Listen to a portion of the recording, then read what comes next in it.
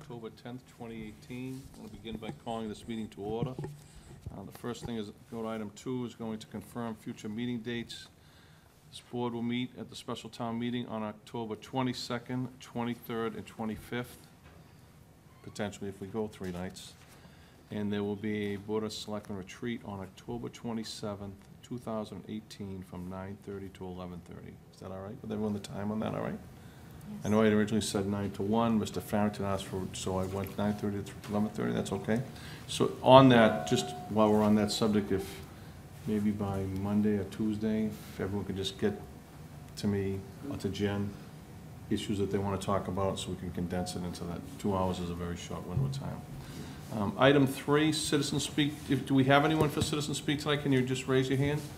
Oh, a whole bunch. Okay, so if you could come up one at a time. I'll start with the gentleman to my extreme right, and just please sign in your address and state your name and where you live. Thank you. The floor is yours. You surely may. The seat is yours. Good evening. My name is Tony Cicerone. I live at 16 Sheldon Street in Milton, and I am here to request the board support turfing the fields at Milton High School and behind Pierce Middle School with lights, multi-lined, for multiple sport use, youth and high school.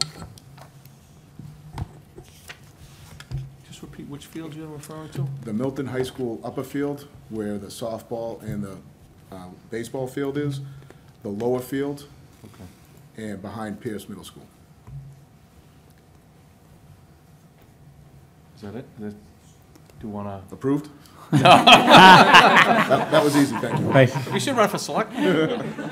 You'd be frustrated though in a week. If you have any questions, I'd love to answer it. So I can't, well, yeah, go ahead. No, I was just going to say, so there are some lights down on those lower fields. Does this mean expanding the lights?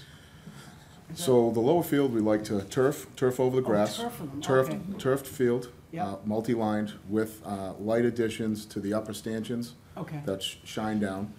We'd like to turf the upper field from the softball field to the baseball field and have it multi-lined for multiple sport use with lights added. And we'd like to turf behind Pierce Middle School, multi-lined for multiple sport use. What kind of turf is it? Is it some kind, I mean, is it? Same as the high school. The expensive kind. Okay, the very expensive kind. The same as they currently have yes, at the high school. Okay. Since anyone else have a question? Can I ask just a couple questions? Yes, sir. Have you been anywhere else with this first? Only because the fields are not under our jurisdiction. Have you been to the park department or the school department with this request at all? Or? Not officially, no. So we're the first stop on this trolley that you're on, correct? Yes, sir. Okay. If I might, Mr. Chairman, Mr. Cicerone and myself had a conversation last year to engage this. It was late in the capital improvement process, and it didn't get on the docket, so this is a good time to get it on the docket, as that group is set to meet in the next 2 weeks. So I just got to, so my daughter plays and my wife coaches, so I'm familiar with the lower field. I'm familiar with that field you're referring to. The upper field, you mean the lower field way down by Mar Avenue Bridge? Is that what you're referring to? So, adjacent to Donovan Baseball Field? Right. I think Closest to Home Inc. When you get on the hill to the right. Okay. Down below Piatelli. right, below Piatelli. It's used for football, right? Yeah. Am I correct? Correct. So that's one field. And then did you say 3 fields? Yes, sir. So that's one field. The second field is which field? So the upper field at Milton High School, where the girls' softball field is, out to the baseball field. Okay. I'd like to request that turfed and multi-lined. I think we could get at least 3 full-size, over 100-yard fields there. Okay. And the third one is Pierce, is the field, what it was the Milton High School field behind Pierce Middle School? Yes, sir. Correct? Okay. Tony, can you speak a little bit about how potentially turfing the field could lead to the town potentially hosting tournaments and generate a little bit of revenue for the town? Sure. So I believe that the turf would eliminate some maintenance costs year to year, especially when it comes to everything 5 or 10 years, we have to do those fields over.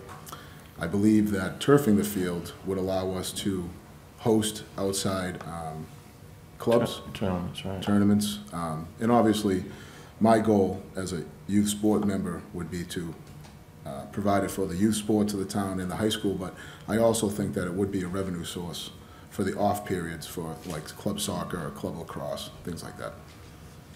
I get that. Only my last comment, I definitely think you should take this to the park commissioners as well. Do you agree? I mean, Correct, yep. That's who would generate the Right, request this is for gonna be this their capital request, this improvement. would be their capital request, but I think you definitely wanna do that. I will. Okay. Anybody, go ahead. Just, do you have a itemization of the costs? Or at some point, I guess you will, when it goes to capital? We don't, but we're currently working on that. Okay. Okay. Okay. Anything else? That's it. Thank you. Thank you for your time. coming in. Good. Thanks. So before I go, is there anyone else on this subject? Okay. Who else is, I saw 3 hands, I think, for citizen speak. Attorney Cochran? My neighbor? Can bring anyone you want. The floor is hers. Good evening, Mr. Chairman, and Good evening. members of the board. Thank you. My name is Ned Corcoran. I reside at 70 Morton Road, and I'm with Nancy Kelly, who is a neighbor, and she resides at 7 Morton Road. I had planned to come here to speak in opposition to question 1, which is on the ballot. Thought it was important to speak to the citizens of the town on television.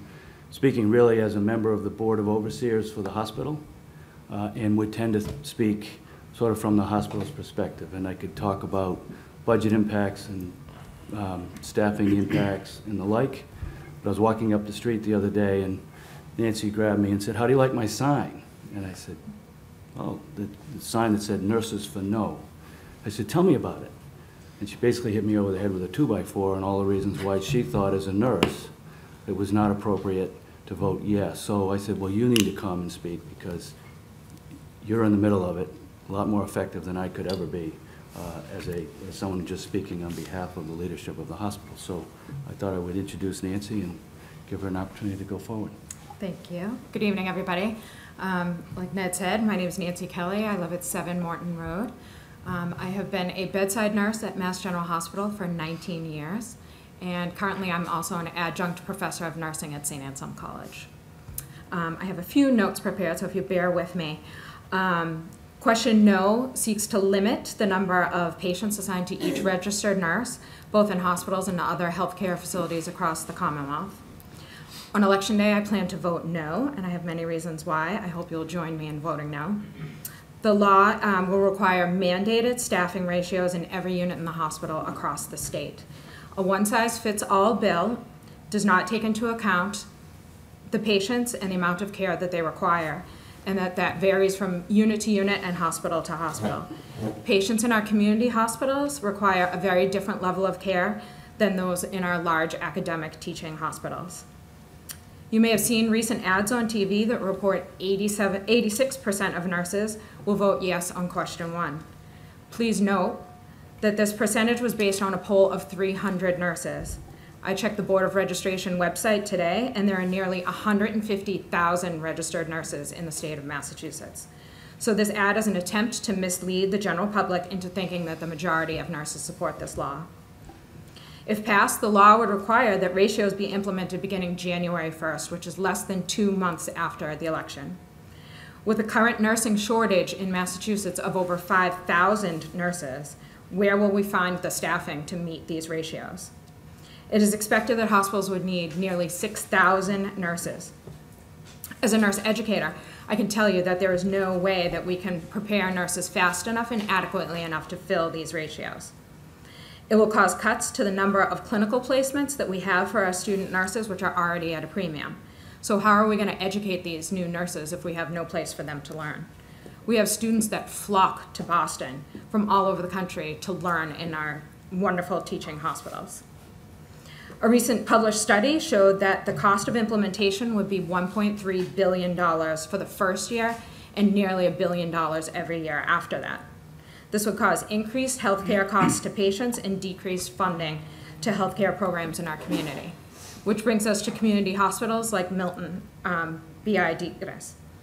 Sadly, these community hospitals are the ones that are going to be hit most under this law. These hospitals will be unable to meet the requirements and may be forced to reduce the number of beds and even face closure. Community hospitals serve an important function in our healthcare system, and closures would cause more stress to an already overwhelmed system. Other consequences of this law include extended wait times in emergency rooms, reduced numbers of births on labor and delivery floors, and the closure of critically needed psychiatric beds and behavioral health programs. To conclude, I ask you to remember that nurses know their patients best and know their needs best. I'm often the charge nurse on a very busy neurosurgery floor. I do not take a patient assignment so that I can assist other nurses in caring for their patients. I serve as a resource to newer staff members as well as to more experienced staff as we care for an incredibly challenging patient population. Passage of this law would take away the professional judgment to use our knowledge, expertise, and critical thinking to make the best possible care decisions based on our patients' needs. Nursing is often referred to as an art and a science. It is a delicate balance of ever-changing variables. Please allow nurses to make decisions that we feel are best for our patients. I hope that you will join me in voting no on question 1 on Election Day. Thank you. Thank you both for coming in. Thank you. Thank you. Thank you for taking the time. Thank you. Okay. So I'm going to go to item 4 on our agenda, and I'm going to ask Stephen O'Donnell, the chairman of the Milton Historical Commission, to join us to present an update on the Milton Yacht Club building located on Wharf Street. And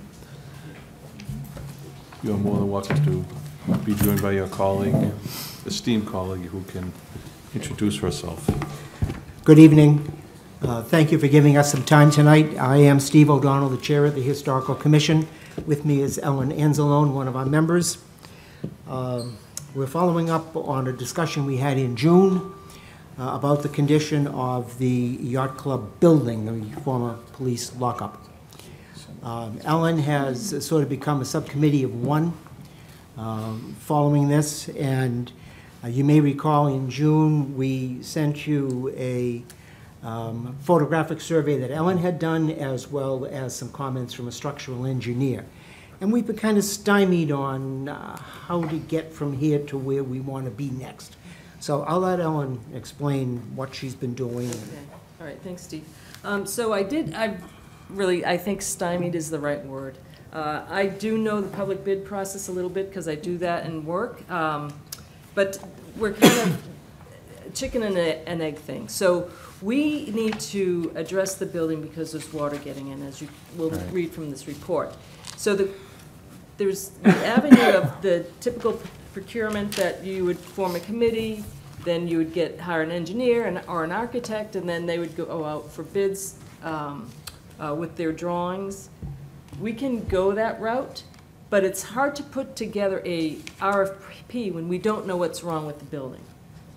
So it could, and I spoke to the procurement officer today, actually, and she was helpful in saying that you could approach it as being a feasibility study and put out an RFP based on that. The comments that I had with Steve is that's a long process. And I think, personally, I think it needs to be addressed. Something needs to be done now. Or we can wait maybe till the spring and see if any more deterioration happens to the building. But there are, you saw the photos. There's no gutters. There's areas that have need repointing. The Yacht Club did have some work done. I've been by there recently, so they did address some of the bricks hanging off the building. But the question is which avenue should be pursued for the procurement of the services of an engineer, and then a mason. In a perfect world, if this was not a public process, you would hire a engineer, and a mason. They would go to the building together and do the investigations together, and then come up with a detail of what needs to be done. Then you would go and get a price. But because we are public, we can't do that smoothly. So there is through the state, it is allowed to address a building that is in emergency need of care, and that's a judgment question that would be totally up to you. Is this an emergency. And can we do something now to keep the water out over the winter, keep the snow from accumulating where it shouldn't? That's sort of it in a nutshell. It's just, it's chicken and an egg. What do you do? There are places on the front of the building with vegetation Yeah. growing out of the joints between the bricks. Right. The upper left-hand corner of the front of the building. And if I can just quote a sentence very quickly out of the engineer's report from before.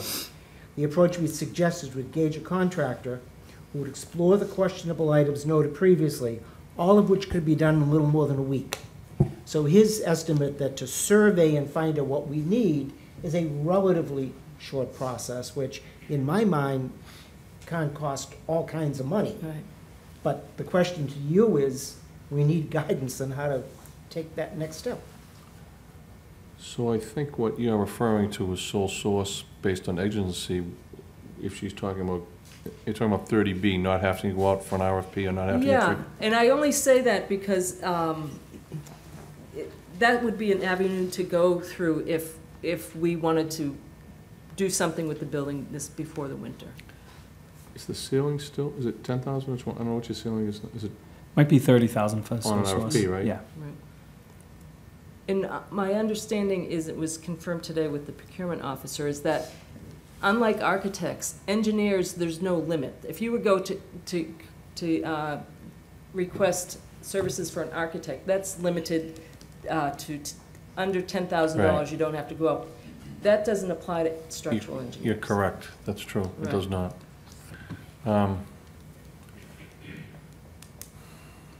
So you're looking for guidance from us on, you don't want to proceed, you want us to proceed. Well, I don't believe we have the Right, authority the to jurisdiction, proceed. right, I Yeah, agree, right. so this is so, A, we don't have any money. B, I Right, don't believe we have the authority to enter into contracts. you need money? I don't- No money. So, I'm just thinking out loud, maybe we should have a conversation, even though it's not under Bill's jurisdiction, maybe to have that discussion between the town administrator and the director of consolidated facilities, just to get an, I mean, he would know, it sounds to me if it's in a week, it can't be that expensive a job. Well, that's what I would think. Now, he's only saying to do the survey. Right, this- Work later right. on, okay, that's a different situation. And two possible options. One is just to do the emergency repairs to get you so that the building is sealed and not leaking and deteriorating, and then long-term to look at something bigger. And I'm thinking the short-term one is the one Bill Ritchie. I had a brief conversation with Bill today. I believe Ms. Anzalone spoke with him. Oh, I didn't speak to him No, directly. okay, Yeah. maybe he spoke to Arlene Yes, Zuniga after you spoke. I think, yes, yeah. We had a brief conversation, and Bill's very familiar with the building and its failing condition. I mean, having some experience of being responsible for a municipal building here for a decade of my, more than that, that's how I would proceed if it would happen to me. I think that's probably, this building kind of falls through the cracks because it's not under Bill's jurisdiction, but it is under our jurisdiction. And to me, he's like our subject matter expert. I think he'd be the first one that I think we could talk to and then go from there. And it sounds to me, though, if you're going to get something in a week from an engineer, that this is not going to be that big a job, at least the immediate concerns. And then I believe from your last conversation here, if we were to do something long-term or something bigger as far as the whole building, we might want to look at potentially some state grants or historical grants that we might be able to pursue. Am I correct on that? Am I Yes. saying Are that there correctly? state grants too? Yes, if it were on the, I remember when anyone If comes it's in on and the talks National about money. Register. if it were on the National Register, you are eligible That's right. for But it isn't. state grants. But it isn't. And that takes years. Right. But that's the long term. Yeah. We're really more concerned right now about the Right. short term. So if everybody's all right, maybe we'll have Bill look at this ASAP and kind of get an idea where we should go, and then he would have an idea. If it's under the 30, 3 quotes, and then we'd have to find a way to fund it, and then, Right. because it's gonna be Christmas before we know it, Right. and I don't think you wanna be doing this in January, you wanna get this done quickly. We'd rather get it done. And I'm happy to meet Bill down at the yacht club. just to Sure, talk if I it could through. just get your contact info, if you didn't Okay. leave it with the chief procurement officer. Okay, Yeah, and just because these would be considered capital repairs, it would Right. have to be under $25,000, or it would Okay. have to go to Capital Improvement Committee. Okay. Just to Well, I would kind of, expect that the initial investigation and perhaps emergency repairs certainly ought to be under that. Long-term, that's another story. Right. Yeah. But, Okay. So if we can help, and if you can help us to Sure. get this part of it done, and Yeah, then more than happy to. hopefully we can do this within the confines of 30B and the ceilings that we're at, and then long-term, go back to the road that you do had talked about something else. earlier. Yeah, Yeah. yeah. And one thing, and I mentioned this to Steve, I was over there, I was looking around there on Friday, and there's a lot of wood in the back, like firewood. I hope they're not using it in the building. I believe they do. I think- That's They not they a have a great wood idea. stove Yeah, in they the have a wood building. stove, they do use it. Yeah. That's a little concerning. Yeah, I know, Just yeah, because absolutely, there's no sprinklers, who knows the condition? It's your building. Well, I can only say but- that for all my life, and I think I was 5 the first time I went in there, they've had that wood stove as long as I can remember. I know we've had community meetings there in the winter, and that stove's been, Okay. but we can look at that as well. Yeah, We it's can- we something can to look at that as consider, well. because it is a public building. I don't know, that may not be allowed insurance-wise, but that would be, I know I was on the library building committee, and that Had we were chimneys, allowed to right. use those, but it was gas, it wasn't wood. All right, we'll look at that too. Yeah. Okay. Anyway. Anything else? That's I it. have a question. Go ahead, I'm sorry. Just on the process of getting it listed on the National Historic Register, I think when we talked in June, Steve, is that something that the Historical Commission could begin the process for, No. or start looking into it for The us? selectmen have to begin the process. Why do we, okay, And then, I I say, thought we took a vote that we wanted to move in that direction, but yes. weren't we But going I- to see if Edie or someone, Yeah, I maybe believe. it was the planning staff, I thought there was someone who was gonna be able to help us get that started or tell us what the next steps were. I'd have to go back and look at Edie's email, which I believe I forwarded, but I may not have. The first step would be for the owner of the property to write a Right. letter to the Mass Historical Commission. Is it eligible? Well, she's sure it is, but the Mass Historical Commission has to say, yes, it is, before Before the National Historic Commission. before Right, you right, can I get you. really start the paperwork. And yes, at that point, I think we would look for somebody to write it. I see. But I'll go find that email. and- Thank you, And send it again. that'd be helpful, thank you. Can you forward that definitely to Michael, and then Yep. maybe we can start that conversation. I think Katie's going, maybe with Lauren, or Bill, and just start, you said the planning staff, just to kind of start. I couldn't remember whether it was Edie or the planning All right, staff okay. was in June, but, yeah. So Yeah. my next steps would be to call the procurement officer tomorrow? or call me at 4845. Okay. Great. Thank you very much. Wait, and just one other Hold on, thing, don't leave. in terms of that, the process, it sounds like we should be able to get this information pretty quickly. Yeah. Is this something we could put on the next agenda, because we'll be at town meeting and the warrant committee will be there, if there's any chance we want to go seek anything from the reserve fund? And I don't know if that's a viable option here or not, depending on the amount. We may be able to meet with them the same night. I think, well, that's definitely an optimistic. I love it if we could, and if that's the case, then I say we should definitely do that. I just have a feeling, though, that it's gonna take a little bit more than Okay. a couple days to figure this out price-wise, especially the age and the materials that that building is constructed of now. Doesn't it have a slate roof? Yes. It has a Yeah. slate roof, correct?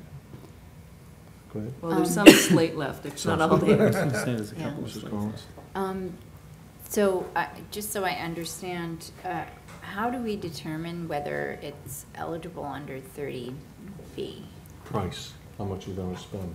But you said no. that there's no price with engineering, or there's no dollar No, amount? so the, Architecture. it would go out for, I'm not sure. Okay, We have a report from the engineer saying what needs to be addressed. For instance, there's a bulge in the front of the building. right, He really needs to get inside, to take some of the plaster out and really see what is causing that bulge. So what they're gonna do is put together a study of their findings. okay. Does that make sense? Absolutely, absolutely. I just wanted to get this steps straight so that we could move as quickly as possible, so. So what I was referring to, and I thought that's where you were going, there is a provision in a 30B where if you have an exigency Yeah.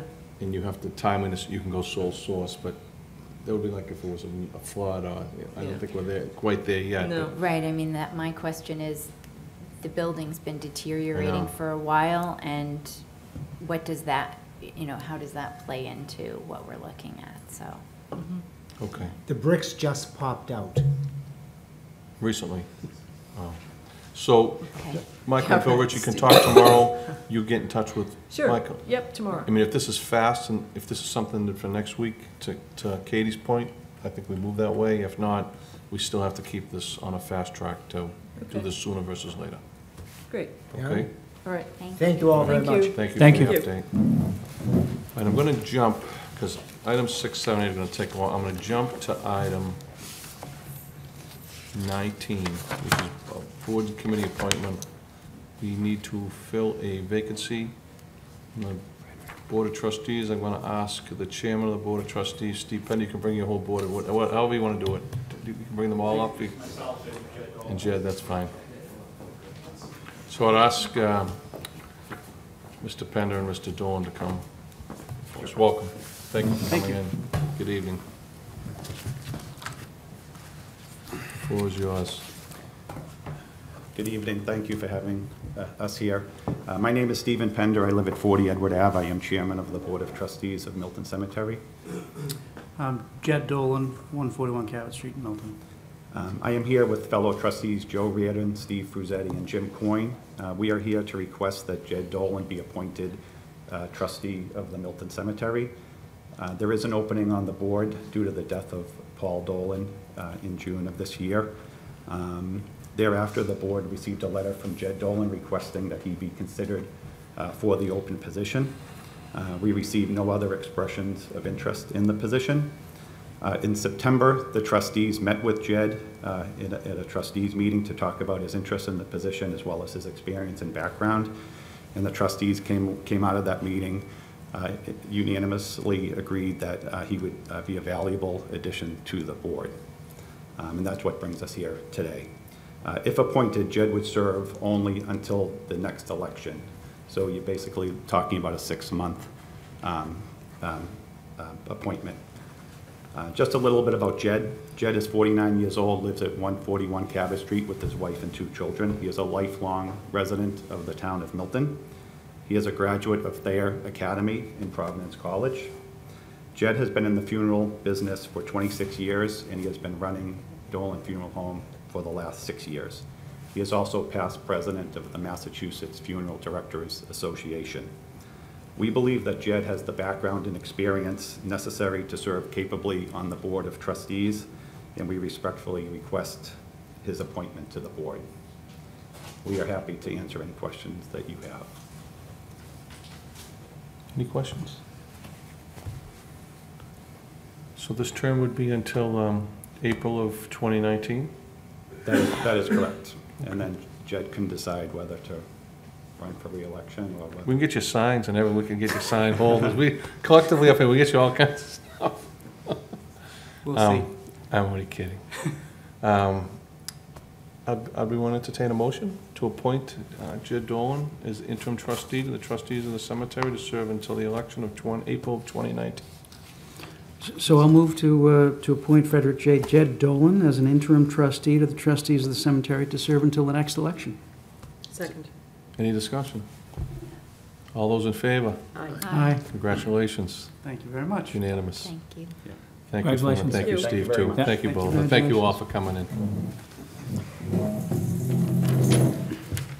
Okay, I'm going to go to, I'm gonna do item 18 as well, since I have Joe Reardon here as well. I'm gonna do a reappointment to the Norfolk County Advisory Board. If Mr. Reardon would come forward. I thought you were here to support your fellow cemetery trustees, and my colleague just, because the whole rest of the night's gonna be taken up with MPEG. Well, we are on MPEG right now. No. Thank you to the chair and to the members for the opportunity to serve as your representative to the Norfolk County Advisory Board. I would, as I did in my email from your office, respectfully ask your consideration for reappointment to the Norfolk County Advisory Board. So I just have one point about a question. What's the date? This is a 1 year. What is the date? Is going to be today, from this date today until 1 year from now? Is that what we're going to do? Or do you know when you expired, Joe? Or when you It's do it? usually in August, Right. so. I believe it's mean, August of 2019. The next meeting's not till October 24, so I think we're good. Okay. Okay. August so- 31. Okay. I'd be willing to entertain a motion to reappoint Joseph M. Reardon to the Norfolk County Advisory Board for a term of 1 year. I move to appoint Joseph Reardon to the Norfolk County Advisory Board for a term of 1 year. Second. Any discussion? All those in favor? Aye. Aye. Granson, Thank you to again, you Joe. all. Thank Please you. feel, I would like to take a moment of privilege to recognize Tony Farrington for actually coming to one of our meetings and sitting through the longest meeting we probably have ever had. I had a ball, Joe. It Well, was a blast. A blast, I don't know that I would Really call it a blast, but I want to thank you for coming. I know that other members have reached out to Peter Collins, our commissioner, and Michael Dennehy, our town administrator, has taken tours, knows all about our services at the county. Excellent. And it's a privilege for me to serve and represent regional government for the town of Milton. So if I can be a resource to you in what you're doing, I'm happy to do it. We're lucky to have you. Thank you. Thank you very much. Thanks, Thank you, Joe. Joe. Have a good night. Thanks, Joe. Thank you. Okay. Now I'm going to go to item 6, which is discussion approval on the issuance of a friendly preliminary denial of Comcast of Milton LLC cable license. Mr. Chairman, we might want to go to 5, because that All right. leads Oh, yeah, into sorry, 6. excuse me. So let's go to 5. Let's have our discussion first of the Comcast Milton LLC licensing update.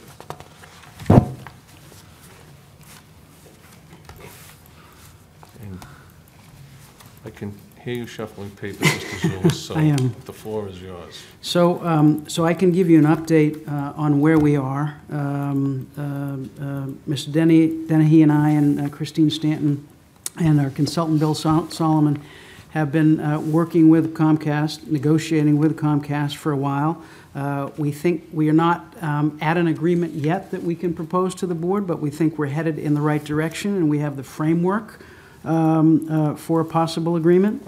And I thought it would be useful to lay out where we are right now, given their current proposal, because I think it's as I said, I think we're heading in the right direction, and I think very soon we'll hopefully get to the point where we have an agreement.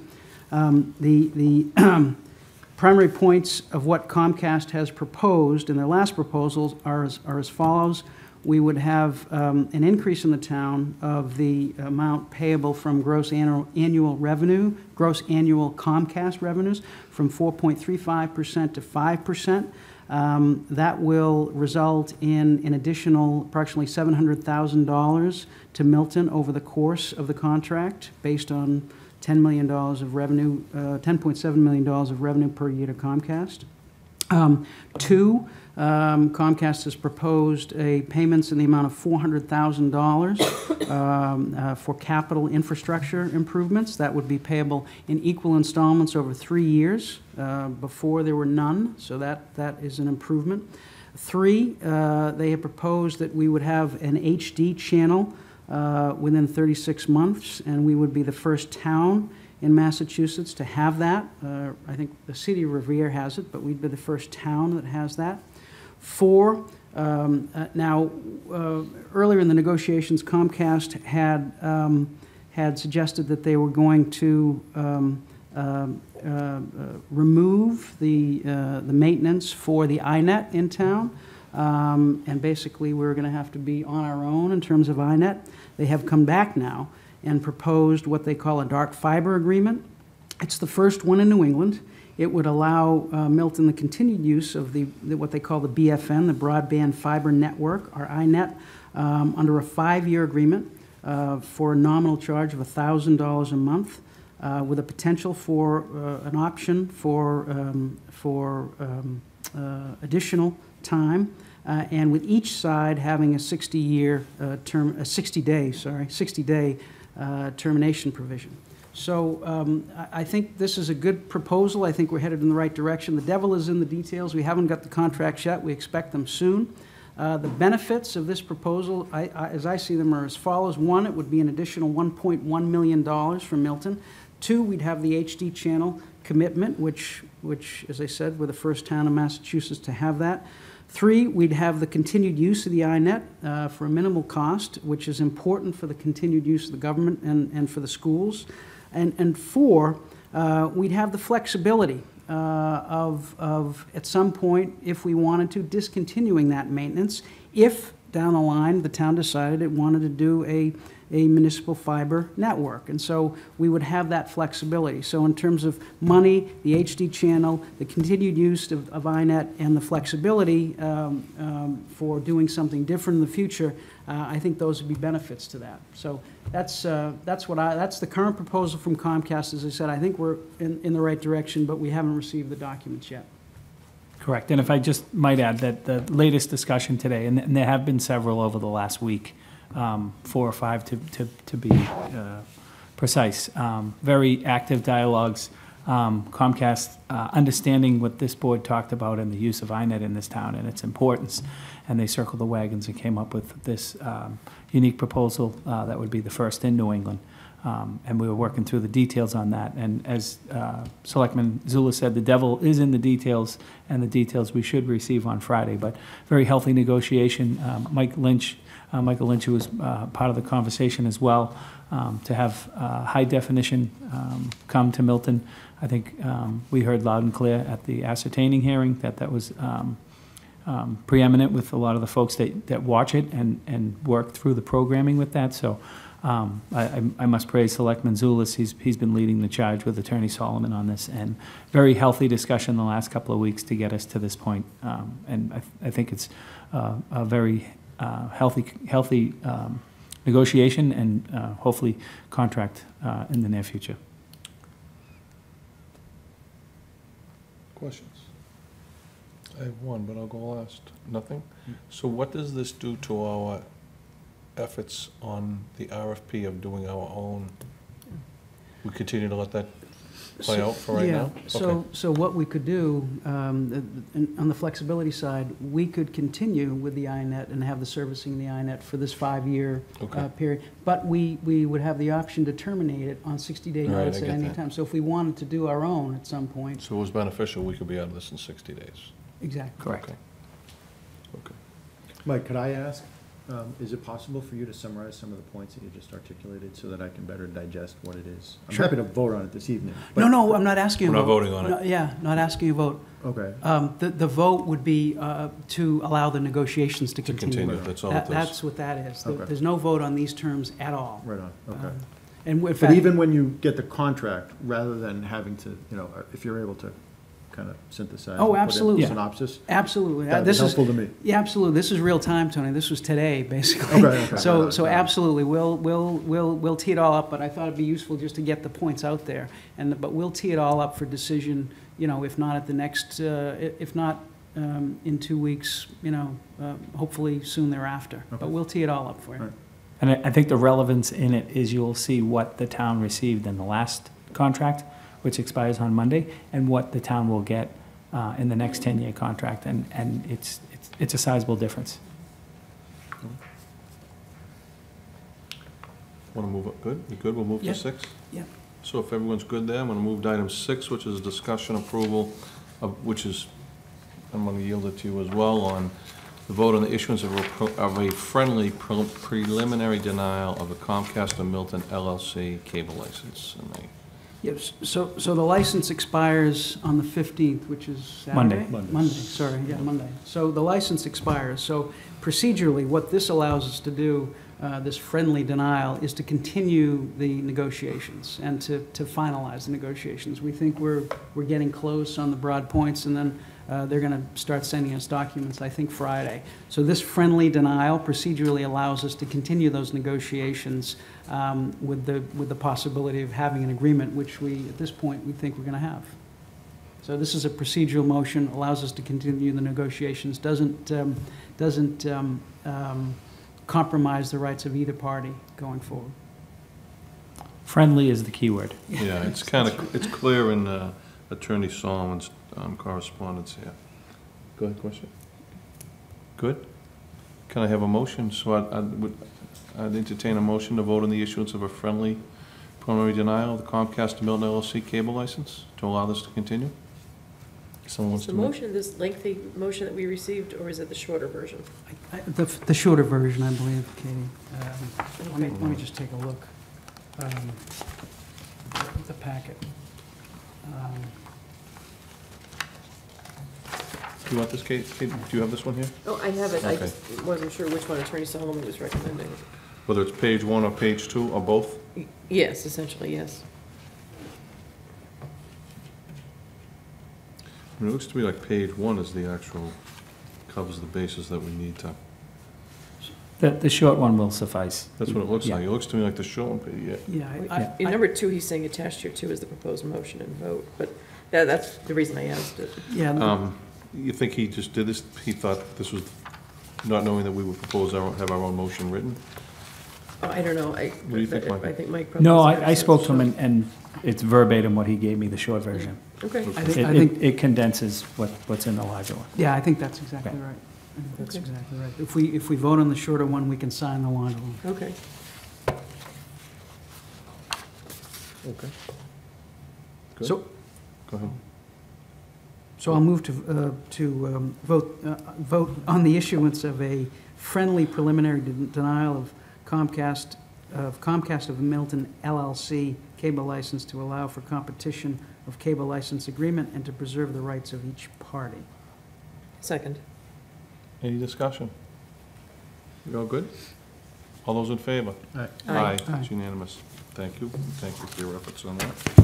Item 7, a discussion approval of Milton Access Television with Executive Director regarding FCC changes, and we have a motion before us here now. Call Michael, you gonna come and join us at the table? Mike Lynch, the Executive Director of MATV. You wanna do that? You wanna do 8 first? All right, so we'll jump to 8 and then come back to 7, which is discuss and approve the MPEG Milton Public Education and Government Access Contract Update, and this is a proposed motion to vote on the approval of our new MPEG contract, which we received, I believe, just today, correctly? Am I correct? Just.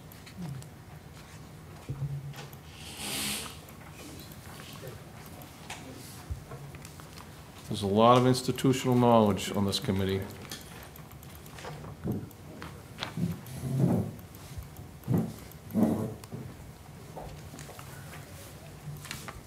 Mr. Lynch and Mr. Lynch. Gene, how are you? Welcome. Good to see you. Good to see you. And Mike and Katie and Tony, hi, and Tony, Bertie, yeah, sure. good to see you. And never had the pleasure. How are you, Bernie? Good, thanks. My So, pleasure. you want to speak for, you want us to, go ahead. Sure. Well, members of the board, thank you for having me. Again, I'm Mike Lynch, the Executive Director of Milton Access TV. I'm joined by our President, Bernie Lynch, our Treasurer, Dr. Giuliano, and our Secretary, Ms. Ella Wells. I'm here before you tonight because our contract with the town of Milton expires October 20th of this year. So we are here to get a renewal of our contract and have a discussion. I think the proposed agreement, which is the agreement we had in place on our previous contract, is in front of you. It is. And the only part of the contract, there are a few changes that are being proposed to be made. One of which was, I'll draw your attention to Section 9, paragraph 2, which had dealt with, it says MPEG shall also receive through the issuing authority any PEG access equipment and a mobile production ban to the issuing authority by the cable operators in Milton. That was in our contract in 2008 when we were taking over from Comcast, so that is no longer valid and can be struck from the contract. We are proposing, I jumped to that one quickly, I apologize, I'll go back to the beginning. So Section 2, the term, we're proposing the same 10-year term that we had before. And then the only other section that it would be changing or proposing the changes is the annual funding for PEG. So as Selectman Zulus reported, Comcast is graciously going from 4.35% of their gross annual revenues to 5%. So our contract currently states 4, so the percentage would change. So I think, given that we got this just recently, I think what we're gonna do is, if my colleagues are okay with this, is to take this under advisement tonight, and would it be all right if I schedule it for one of the meetings during town meeting week to vote then? To put on for vote, would that be all right with you? It'll actually expire before town meeting. Yeah, that's all right, well, it's not like we're gonna turn you off. So if we could do it maybe I know some of us need some time. Would it be all right if I schedule for the first night on, is it the 24th? 22nd. 22nd? Would that be amenable to everyone? Is that enough time? Sure. Do we need to do anything in the interim to? Just make those changes. So the We just need to substantive, make those the changes that if this board approves it was vetted through town council today. He had no issues with that because we were late in getting this document to you today. He didn't want to send a second document to you with the proposed changes that Michael Lynch just talked about. But he's vetted through those. If those board agrees with that, he can have that document available tomorrow, and you can vote on it accordingly. Okay, I just meant, was there anything we needed to put in place in the interim? And I would feel Sorry, more excuse comfortable me. if we had a one-day That's what extension. it seems like. Which had happened to us at the last contract renewal. I'm okay We were with trying that. to avoid, but, would have to, the contract is through October 20th, so we would need a extension. Two-day, so let me extend it till the 22nd? Right. Would that be all right with you, Katie? Mm-hmm, sure. So I'd entertain a motion to extend Comcast, Milton Access. We going by Milton Access TV or MPEG? Which would we? MPEG. So I'd entertain a motion to extend MPEG's contract from October 20th, 2018 to October 22nd, 2018. We will then take a formal vote on a new 10-year contract. How's that? I'll make that as a motion since I So said it. moved. Can I get a second? Second. Any discussion? All those in favor? Aye. Aye. Okay, and then it'll be on for the 22nd. That all right with you? All good? And Mike, Go ahead. just, Any other questions, whatever, since we have you all here. Go ahead.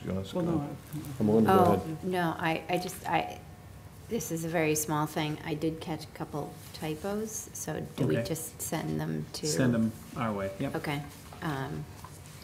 Go ahead. I left my questions home, but I'll look through and see. Sorry. Mike, and I was just going to ask about the percentages. Is the proposal on percentages, is that something that you have a fixed amount that you're going to propose as the percentage, or is that, because I just want, because in the old contract, as you know, it was 4%. And we did get 4.35%, so the question is, So are we it- going to go up proportionally if we go up to 5%, or? I'm looking to the board for their guidance on that. Okay, so maybe that's Yeah. something we need to dig into. Yeah. So in the prior contract, there was an amount that was Right. given to MPEG, and then there was a small amount that was kept by the town, and so I think we just need to determine whether that's going to continue or not. And I think I read today in some correspondence that at the time, and that may have been more than 10 years ago, that small amount went towards the IT department, am I correct? Or the IT? Yeah, Yeah. improvements to town infrastructure. Most recently, it helped fund the feasibility study for the municipal broadband committee. Okay. So there is that pot of money that the town can draw off as well from that percentage of the full percent. So, though, did I misunderstand, though? It seemed that there was a question as to whether we could actually do that, carve off that income. Am I correct? And did I read your comments correctly? Well, just I wasn't involved in the negotiation in 2008, so the 4.35% that Comcast grants for PEG funding, MPEG was granted the 4. So I kind of believe that the 0.35% is put into an account or a pool where MPEG can then come and formally request funds from the selectmen, sort of like a checks and balances kind of thing, because it really is designated for PEG use only. So. Well, how I noticed it. Yeah, and we've done that before, twice before, when we built out this room and the blue room Yeah. for technology improvements. We came to the selectmen and asked for those funds to be released from that account. Great, okay, great, thank you. Mike, can it even be used for things like, I know this is a small point, but like the tablecloths here and the setting up of the room, or the tables, chairs, whatever we might need to, because we're still trying to figure out how where this board's permanent meeting room will be, but I think it can be used for some of that as well, since it relates to your filming of the meetings, is that correct? I agree with you Yes. on that. Yeah. Don't you have a janitor? No, and what made me, just to follow up to But I think it's Katie's, related to like the build out of the blue room and the. a follow-up yeah. to your point, like I noticed at my first MPEG meeting representing this board, like, you saw like a table a multi-purpose table that they're putting in the studio, and I thought of this from like, if there's a way we could maybe set this up, because I think you're gonna be filming more things in this room versus less in the long term, and I think maybe that's something, not only your expertise, but this funding might be able to help us to do. So this might be Studio A. You got it. Right. That's correct. So no, I It thought is pleasant. I thought Pierce's Studio A. This is probably like Studio D. You have so many studios now. I will say that Barbara Martin, who worked in our office, dutifully explored and found that it could be used. We bought a new speaker system, which was most recently used at the rededication down at the cemetery of Mary's Right. Memorial. So stuff like that, that pool of money can be drawn on. Okay. And then one other thing. Go ahead. In this contract with Comcast, there'll be a significant capital amount. So we need to probably determine whether this contract should address that or not. Because the money's coming here and then it has to get there. So, so we need to have a mechanism for that, so. Right, so that's because we something also, need to this is think the about. first time that Comcast is offering us capital. Right. Which we're very excited about, so that will need to be. Right. So should probably follow our regular capital process? No? Or you think no? No, because it's targeted funding Okay, for Yeah. public access, so I think it's probably it's needs not to gonna be come out of regular addressed in capital this, fund, okay, yeah, okay. addressed in this I could probably contract. take the That would be language right able- out, in the Comcast contract with the town, it says in there what the capital expenditures are for. Okay. Okay. I have a question, this might be Go for the ahead. town administrator. Is the draft that we got today, is this based on the 2008 contract, is that what you Yes, said? yep. Okay. And this has been the John form? This is what you and I, Right, John, okay, talked about a couple Okay. weeks ago with Michael. Yeah. okay. I started looking at it today, but it only came over this morning and didn't really have a chance to go through the whole thing, so I'm glad we have another couple of weeks to Yeah. Thank you. check for typos or anything else like Melinda found. I just want to say I've been there so many times now in the past 20 years, going to back when it was just a van that was kept at the high school, that you've brought it leaps and bounds to where it is today, and I know that takes a lot of hard work from you, your staff, all the meetings, all the things. You cover a lot more than just a weekly selectmen's meeting now. It's a credit to all that you do here, and it's definitely truly an asset for the town, and I speak on behalf of all of us that we do appreciate all of your hard work and the board and everything that you do. Michael graduated from Quinnipiac University in a degree in communications. We have others on the board that graduated from Hofstra with a degree in communication. His brother graduated from Hofstra, although we have too many Lynches in this, so he'll never probably come to Milton, but When I see you walk through the door, I still see your father. oh, yeah. I still see your father, his grandfather, so his great-grandfather. I still see him, so. That's right. Okay, we good? All good? All right, so, I don't think you'll even have to come, but we'll do it at one of the meetings, we'll do it at the meeting on the 22nd before town meeting. And unless Michael needs you there, I think we'll be all right, it'll be a formality. I can be, we'll yeah, put it on. that's fine. I'll be there for town meeting anyways, Okay, so. all right. And you'll Okay. probably see the document back at you with that capital component language and any other. Okay. Can I make a suggestion? Sure. The reporting requirements, I don't know whether, Mike, do you find them a little bit onerous? There's like monthly, sending in monthly minutes, and I'm sure they're coming to the office. We don't usually read them every month. Generally, in the past, Mike has come in and given an annual report. Right. I mean, maybe that's something that each of us We'll could do think it about. Do quarterly? we really need to get monthly No. minutes from the MPEG board at this point? you usually include them like in your annual report anyway. Correct, yeah.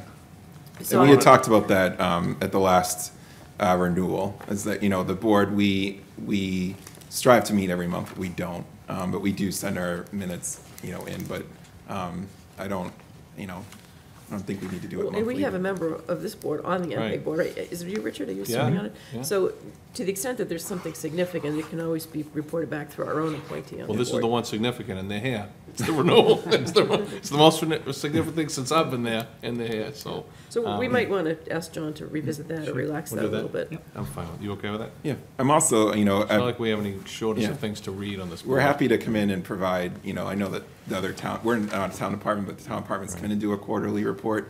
We're happy to do that as well, if that is better, and to keep everyone well informed. Fly a flag. I'm okay, I mean, okay. Yeah. We can work that out with Michael. I think we'd all be happy with that. You okay with that? Yeah, if, it probably makes sense, Mike, for you to make a recommendation on what you think makes sense on the reporting, Sure. from your perspective and from your board's perspective. And, you know, it sounds like whatever makes sense will make sense for us. Okay. Anybody else? Anything? You good? Sure? Mr. Farrington, anything? I'm all set. Okay, Thank you, We Chair. good? Just thank you very much for all that they do. Thank you. Thank you all for coming in. Thank you, Bernie. Better than last time. All right, I'm gonna go to item, Good to see you, Brian. I'm gonna jump here. I'm gonna go to item 10. Oh, You want to do 7? Oh, no, sorry, I'm gonna do 7. Actually, still here, and then I'm gonna go back to 7, then I'll go to 10. I'm gonna get, That's it, sounds good. Okay, good.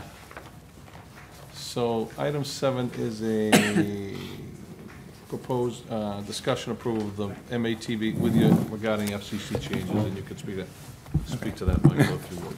okay. So this, I'll be very brief, but I wanted to come to the board to report on some actions at the FCC level that might affect, or will definitely affect, cable not only in Massachusetts, but in the entire country. So I'll just give you a brief background so that you understand, but, and this might actually answer some questions about the Comcast contract and how the funding works, but basically there was an act in the Cable Act of 1984, was written to regulate the cable industry. There's a lot of parts in there, but I'm just here to talk about 2 parts, and that's the 2 parts that the FCC is talking about. So not to get too far into the act, but in the act, there's a Part 2, Section 11 that stipulates that cable providers have to provide municipalities with channel capacity for public education and government programming, which is where PEG comes from, and that's what we are. The next section, Part 3, Section 621, deals with the franchise requirements. So along with that, the cable providers are required to give up to 5% of their gross annual revenues to fund PEG services.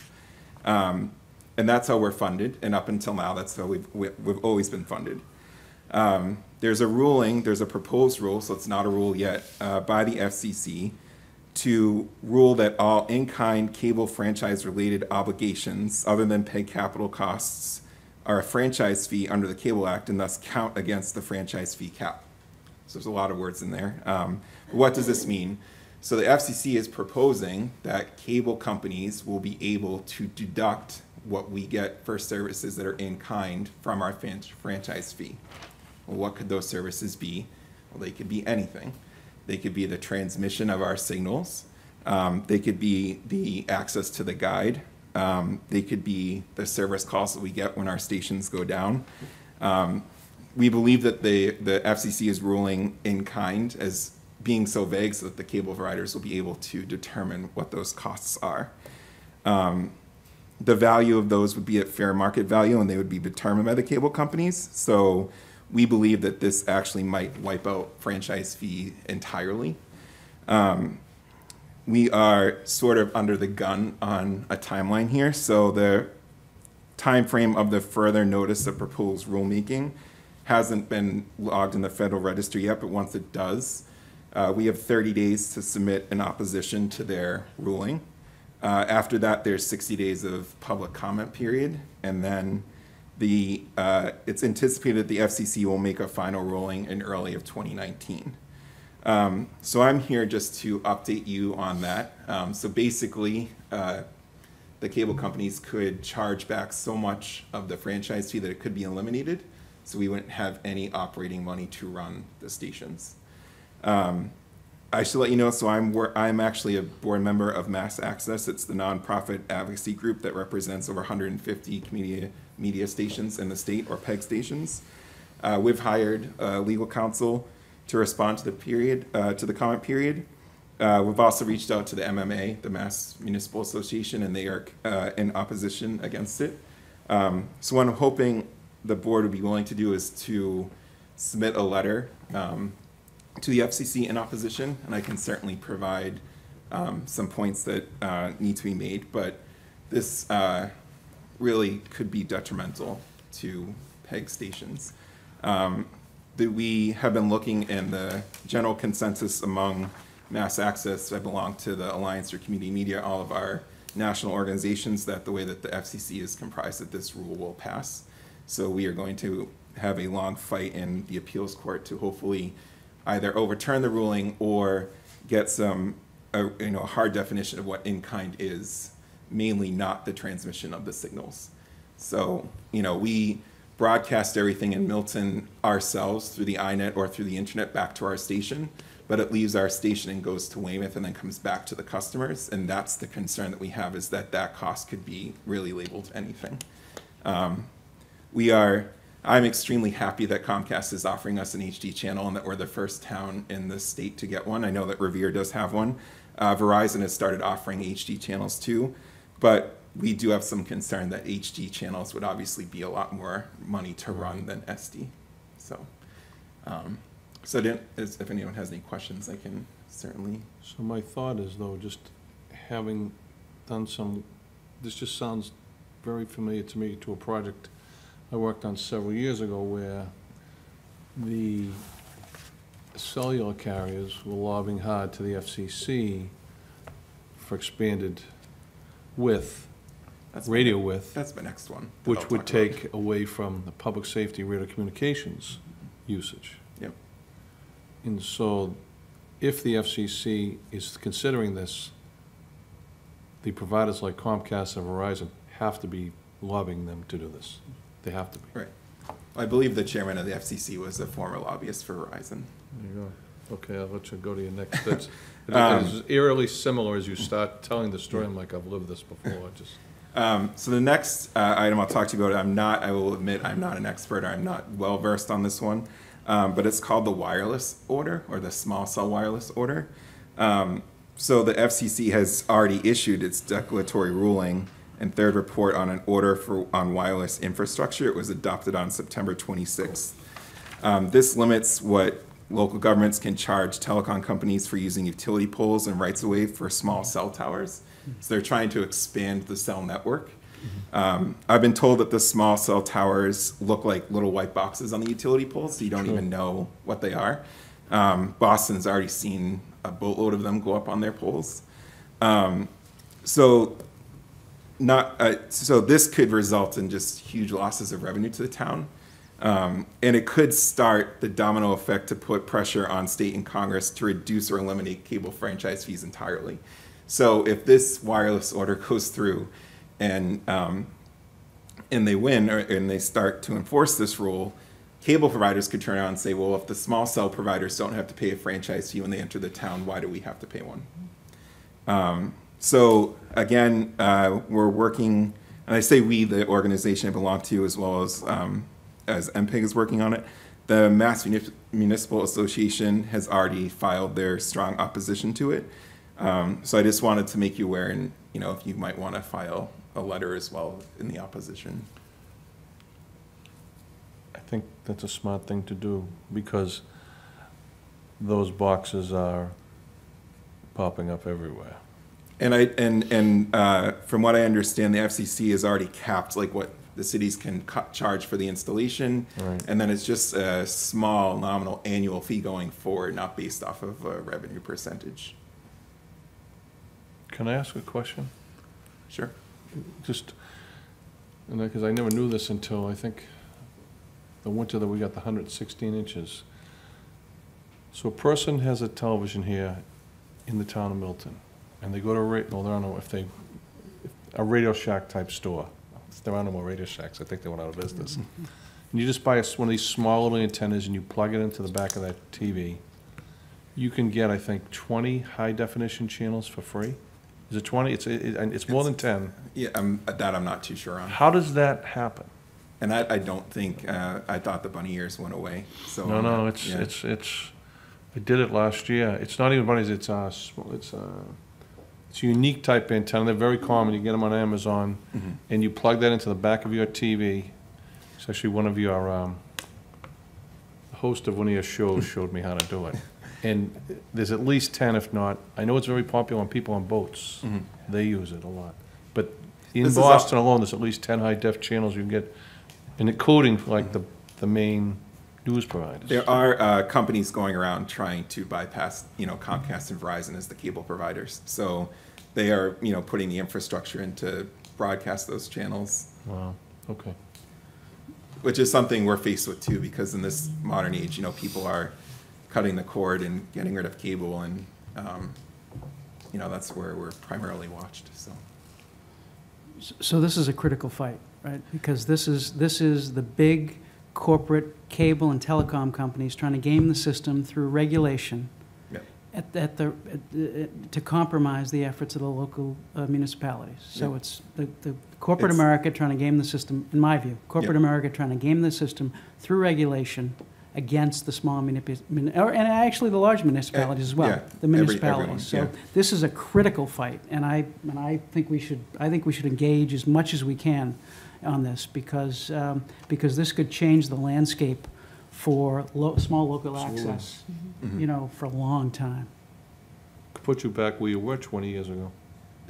It'll put our stations black. And we are contemplating, doing a blackout day for, to show what would happen, but we also risk cable companies saying, well, look, local access channels are just black, but yeah, it's very concerning. I've always, known that cable is dwindling and we would have to find a way to survive without cable, but this just really cuts that time down significantly. Right. So. Like you say, going black, just like that. Yeah. So no, the biggest thing that I call it is, no broadcast of government meetings, no broadcast of sports, no broadcast of town meeting, no broadcast of all of our public shows. It just all would go away. I agree with what you said. Okay, so you will stay in contact with Michael on us, on those letters, and we'll just keep us on this one, these two aspects, I think, I think we need to be more proactive versus reactive. As soon as the ruling hits the register and we start the comment period, I'll certainly let the board know. Okay. You can even come back if you want. Sure. Okay. It's clear, I think one of the things we saw when we had you in, was it back in July, just about, I think it was just to discuss, it was supposed to be to discuss Comcast, and residents poured out just because they were so concerned about MPEG in Milton. So you do have a following, and I think that they need to be aware of that as well. So I think we need to be, as I say, proactive in this versus reactive. Okay. Anybody else? Anything else? Just a question. Go ahead. So if we were to develop our own INET, would that at all mitigate some of the negative effects of this, or no, just because of the finances involved? And we have where Comcast is proposing this 5-year side agreement for the dark fiber. After that, they would, if the town built their own and we were able to join on the town's own, that would help us. But if we didn't and we had to still use the INET, because it's Comcast isn't going to take it down off the poles or out of the buildings, it's just going to be there. So they would then charge us back for using that INET to connect to their system. So, building the municipal fiber system, if we were able to be on it, which I think that would be the plan, that would help us. But it's still getting that, that helps us in Milton. The biggest concern is going from where we originate at my studio at Pierce in Milton It then goes to a regional hub in Weymouth, and then it comes back to the Milton customers. And there's no way to bypass that. So- That is the Comcast. That was my question. If we had our own iNet, would it still have to go to Weymouth? Oh, yeah. So it still has to go to Weymouth. It would still go to Weymouth. Yeah, because it still needs to go out through the cable system. I get So it. the way that MPEG uses the iNet is that, so for instance, when we're broadcasting from this building here, we're using the iNet to go back to Pierce, and from Pierce it leaves on the Comcast line. So all, just like the buildings are connected for telephone and internet, that's how we're connected too. So, if we built and actually now I'm thinking about if we had the municipal fiber system, it really doesn't have to do anything with Comcast. It'd reduce the fee of the connecting of the buildings, but it'd still be the cable run. Got it. So, Katie Conlon and I were just at a breakfast, and the president of the Selectmen's Association, his town, I believe, just put in their own fiber network. Is that something, that's different than the iNet? I'm really not a tech person, as you can see, but I'm just, is that correct? Or is that something that's a town could do to? You'd still need a hub, though. yeah, So the you hub still, is- I mean, we Okay, still so need you a still way need the to hub. Got it. broadcast through the cable provider. We have Comcast, so we still need to be able to broadcast through Comcast to get back to the residents. So it would be, if our head end was in Milton to then broadcast to the customers, it'd be easier, but it's still, and it's still- I don't think it does matter where the regional hub is. I don't think that there's a closer one that they could move us to because the infrastructure is already in place, so. Right, and well, what would that do? But, so it seems that not only do we need to get on this ourselves, but to also join with other municipalities. That's what you have me thinking now, is that Yeah. what we're doing here now is perhaps this is something we maybe should look to partner with one of our neighbors on, to take a regional approach to this versus Right. just a local approach. Yeah. Especially the way that, I think we all can agree that at some point, cable's not going to be the backbone of how people watch television and do Wi-Fi. I think it's, Right, no. wireless is gonna be the, I mean, on the radio side, towers are, it's going microwave, point to point now versus running tower to tower, so it's, I think it's just a thought, especially for Joe's committee, to start to think about, who The knows what future. Randolph or Canton or Quincy or right Yeah. here on this too, just a thought. Okay. Thank you. Anything else? No, thank you. Good, we good? Okay, thank you very much. you. Thank you all for coming in, and we'll see you on the 22nd. Thank you. Okay, thank you. Okay, so now I'm going to go back to, now I'm going to jump to item 10, which is discussion, proposal for an arts and culture director position, and I'm going to invite Resident Frank Graham to present to us on this topic. And thank you for your patience tonight. Absolutely. Thank you for waiting, and thank you for coming in. I ended up writing more while I was waiting. More to say? That's okay. More to say. You got 2 minutes. You have to have humor in this room. Yes, you do. So, thank you, everybody, for inviting me here and considering this. And I'd been in touch with Mike a while ago about it, so it's nice to follow up. I know most of you, but I'll introduce myself for those of you who don't know me. I'm Frank Graham. I've lived in Milton about 13 years.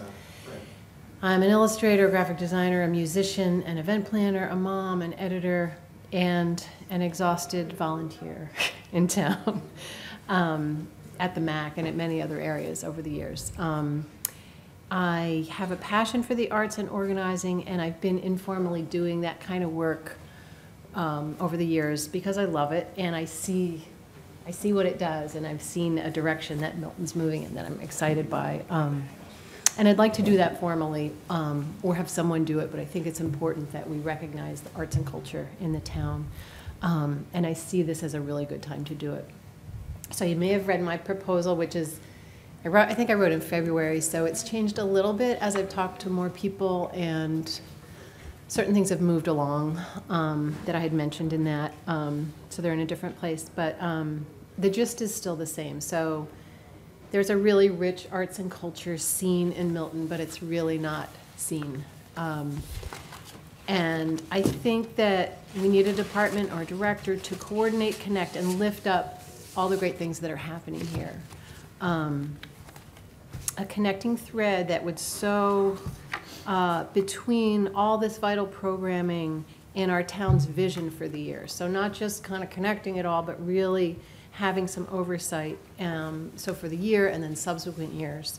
And I think with that planning, the events could be celebrated as they should be. So a lot of times they're in a void, and there is great things happening. So that's my elevator pitch, but I'm going to go on a little bit and tell you what I think it should be, and then why, and then, you know, I guess ask me anything. So I wrote about this a little bit in the proposal, but I think we would be leveraging the collective strength by coordinating and supporting the town's local programming from organizations and services, and I'm going to name them quickly just because it's kind of interesting to hear how much really is going on. I'll do it quickly because you know them all, but the library, the schools, the churches, the colleges, MAC, MICA, We Are Milton, Celebrate Milton, Forbes House, Eustis Estate, Women's Club, Courageous Conversations, Council on Aging, Sustainable Milton, Visiting Artists, Milton Access, Milton for Peace, Road Races, Parks and Rec, Blue Hills Reservation and Trailside Museum, Chamber of Commerce, Curry's Theater, Porch Fest, Suffolk Resolves, the Milton Scene, the Milton Times, the Hoosier Club, the DCR, holiday events, the Milton Hospital events, the Neponset Greenway Planning Board and the River, the Historical Commission, the Conservation Commission, and lastly, and there's probably more, but the Teen Center, which will definitely need coordination between it and the town and events as that gets going. So I think... You forgot one. What's that? You forgot one. Oh, I knew it. I knew you were going to... I don't think I heard her say Forbes House. I said Forbes. Oh, you did? Okay, all right. That was and I know, right. and I'm wrong. And I am going to mention, I'll hand these out. I've got just some letters of support from local people. And the Forbes House would be one, but I didn't have a whole lot of time, so I got a few. So yeah, they're doing great stuff, and the Eustis Estate, and there's so many great things. So if we articulate this vision with comprehensive programming, and really collaborate, I don't need, we're not looking for somebody to start, calling the shots, but really collaborate with these groups, we can integrate it into the master plan. And that's what I think is where it really goes to the next level. And we really can have the vision fully realized. So townwide programming could engage residents of all ages and background, really important piece, and bridge existing gaps in neighborhoods that are not as served generally. And with this kind of direction, we can do themes. I mean, there's so much that can happen, and I won't go too into it now, but we could do Local History Month, Black History Month, interfaith music events or series. There's so much that we could do if we look at the whole year and 2 years. And really talk to people that are doing this work. So we could even consider something like Quincy's 50 Days of Freedom, I think it is, where it's 50 days of just free stuff, and it gets people out, and it's all free, and you find out what's going on in your town, and then you go out to dinner, and so money coming back in.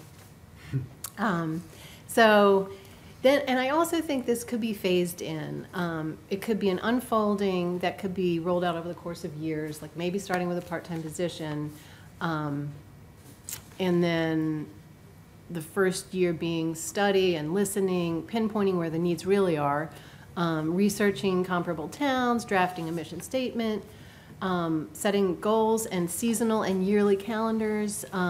Future priorities may include taking advantage of our unique location here between the thriving art scene in the South End and the Cape.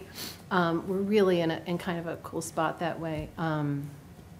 And we can collaborate outside of Milton, obviously, but there's the Wakefield State, it's right there. Dorchester has a lot of art centers, a lot happening there, and area colleges. We're right kind of in the thick of it. Looking further ahead, maybe we could plan to include strategizing to restore the robust art programs back into our schools. That would be. And so this is, can look at it in stages. So that's sort of what I'm thinking. And again, I'm not just thinking it, but I'll send these around. So Sarah Truog really like endorses this. She's now the assistant director. We know who Probably all she know is, her. right? You know Sarah. At the library, and Joan Clifford from MAC, and I asked people to write about it. Don't write about me, although you'll get an email from Dana Clancy, who's the director of, she's now the director of, at BU of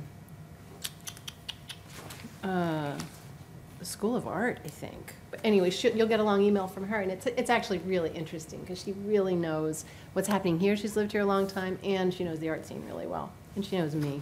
So there's Joan Clifford, and then I did talk to Margaret LaForest from Quincy, who was just like, She's the director of Discover you got to Quincy. do that. Oh my gosh, she just had so much to say. So she's on here, and then Reverend Lisa Ward. I thought I'd talk to somebody from a church. Anyway, this is why I think this is important. We got to stay on the top 10 list, right? I mean, first of all, we can't. You mean as a community to reside in, or from an arts point of view? Well, not just kind of rest on our laurels there, but really kind of keep things moving. And if we clarify our identity by highlighting the arts and the heritage, it's really valuable as a town. And so in that way, yeah, you're staying ahead of the curve, I think. And this is kind of low cost, big impact. The work adds real value by bumping up quality of life. It just does. And it's sometimes a hard sell. And, you know, when people don't really understand how essential and pivotal the arts can be. And I'm not talking just arts, but heritage and culture and all those pieces. So I think it's immeasurable. And I think it's a good time. I think it's a popular idea. This is me going, can you write something this week? But I know there's a dozen people that could call tonight. They're like, oh my gosh, yeah. And over the last 6 months who I've talked to, they get excited. They're like, oh my God, yes, that would be so helpful. That would be so great. So I think it's good timing. I feel like I've watched that over the years, and I've seen people's eyes really open when they actually do get to an event, really actually see a show or concert or public art or Porch Fest, I mean, that happened, which was well attended, but could be way more well attended if there was something to hold it. In Milton, it's restricted, well, not restricted, but it's isolated to a small area of town, where Quincy, it's citywide. Right. It goes from Right. one point to the other. Right, and we're only a couple years in, so that can grow. And the other thing is, we don't really want to copy and paste the same stuff every year. We want to have a vision for the town, I think, and that requires some thought. What was success this year? What distinguished it? What's your best memory of Milton? It's usually a community thing. So I think focusing on that's really important. Another huge thing, you don't want to burn out your volunteers. And this is an easy way, an affordable way to really respect them and not overwork them by having a framework, streamlining events. And that's a big piece, because it's burnout, because all these events that are volunteer run just fizzle. They just do. So that's a piece. And I think we can connect to all the departments. And for something that's big that requires municipal support, you're connecting with fire and police. And it just is all connected. And I think, you know, art is healthy. It dovetails with health and human services, wellness. It brings healing to people in pain and loss and addiction. It fits in there. It's a unifier. It wakes you up. It teaches you to listen. And in this particular climate, dialogue is priceless. And I think that it's really necessary. So I won't go too crazy into that, because there's a lot to say about it. But I think it's a really positive piece. And then communication, I think, really needs to be elevated. We've got calendars in town, but not a consolidated one, let alone one planned with a larger town vision. And Sarah talks about that in her comments. There is Milton Scene, town website, schools. We Are Milton actually has kind of some good stuff. Doesn't have everything, but it's got some good stuff on their calendar. But it's on Facebook, and I didn't even know that it's a year-round. Yes, it is. Yeah, I sit on that committee. Yes, right? it is. Yes, I know. So that's great. But let's get. I was going to say sorry, Brian, but sorry to you. No, that's all right. No. So again, you know, Brian is. He never stops. So I know. So I think with planning, previously dispersed, unsupported, but compelling events will have a foundation to help their mission and build their audience. because great things are happening here, and they all really deserve a larger audience. So I think with strategic planning, we could highlight the educational, historic, recreational, artistic, and cultural assets, boosting civic pride, tourism. I wrote about that in my proposal, so I don't need to say all that right now. But I do mention collaboration with Curry College and Milton Academy. I don't know, I'm not a finance person, but I know from town meeting that we kind of trying to leverage some contribution to the tax base there. So, you know, there's that. You go on the pilot committee too if you want. Right, see, I'm overextended. So, yeah, so please see these and read Dana's letter of support. And I guess lastly, I'll just say, it's not just an admin job. It's, or a graphic design job or a PR job. It's really one that requires experience in the arts and event planning and curriculum, and it's partly educational. There's a learning curve in art, and it's like a language where sometimes you don't really know that you're missing something until you see it. So that's my spiel. Okay. Any questions before I let you go? Anyone? So I know that you two have met. The three of you have already met on this, correct? Yes. So And Mike and I talked I know a that. while back. So I'd welcome any thoughts or comments or anything you want to do in this. I just have one. So Frank, as you described it, there's a heavy communications component to this. Mm-hmm. So to the extent that you inject that more into the title or the description, do you think that it detracts too much from the art cultural side? If you kind of If it's more highlight that PR. communication side, do you think it detracts? It would certainly dilute it, it would change it, Yeah. but it's worth talking about for sure. I think if it's a part-time position, it would really kind of, Right.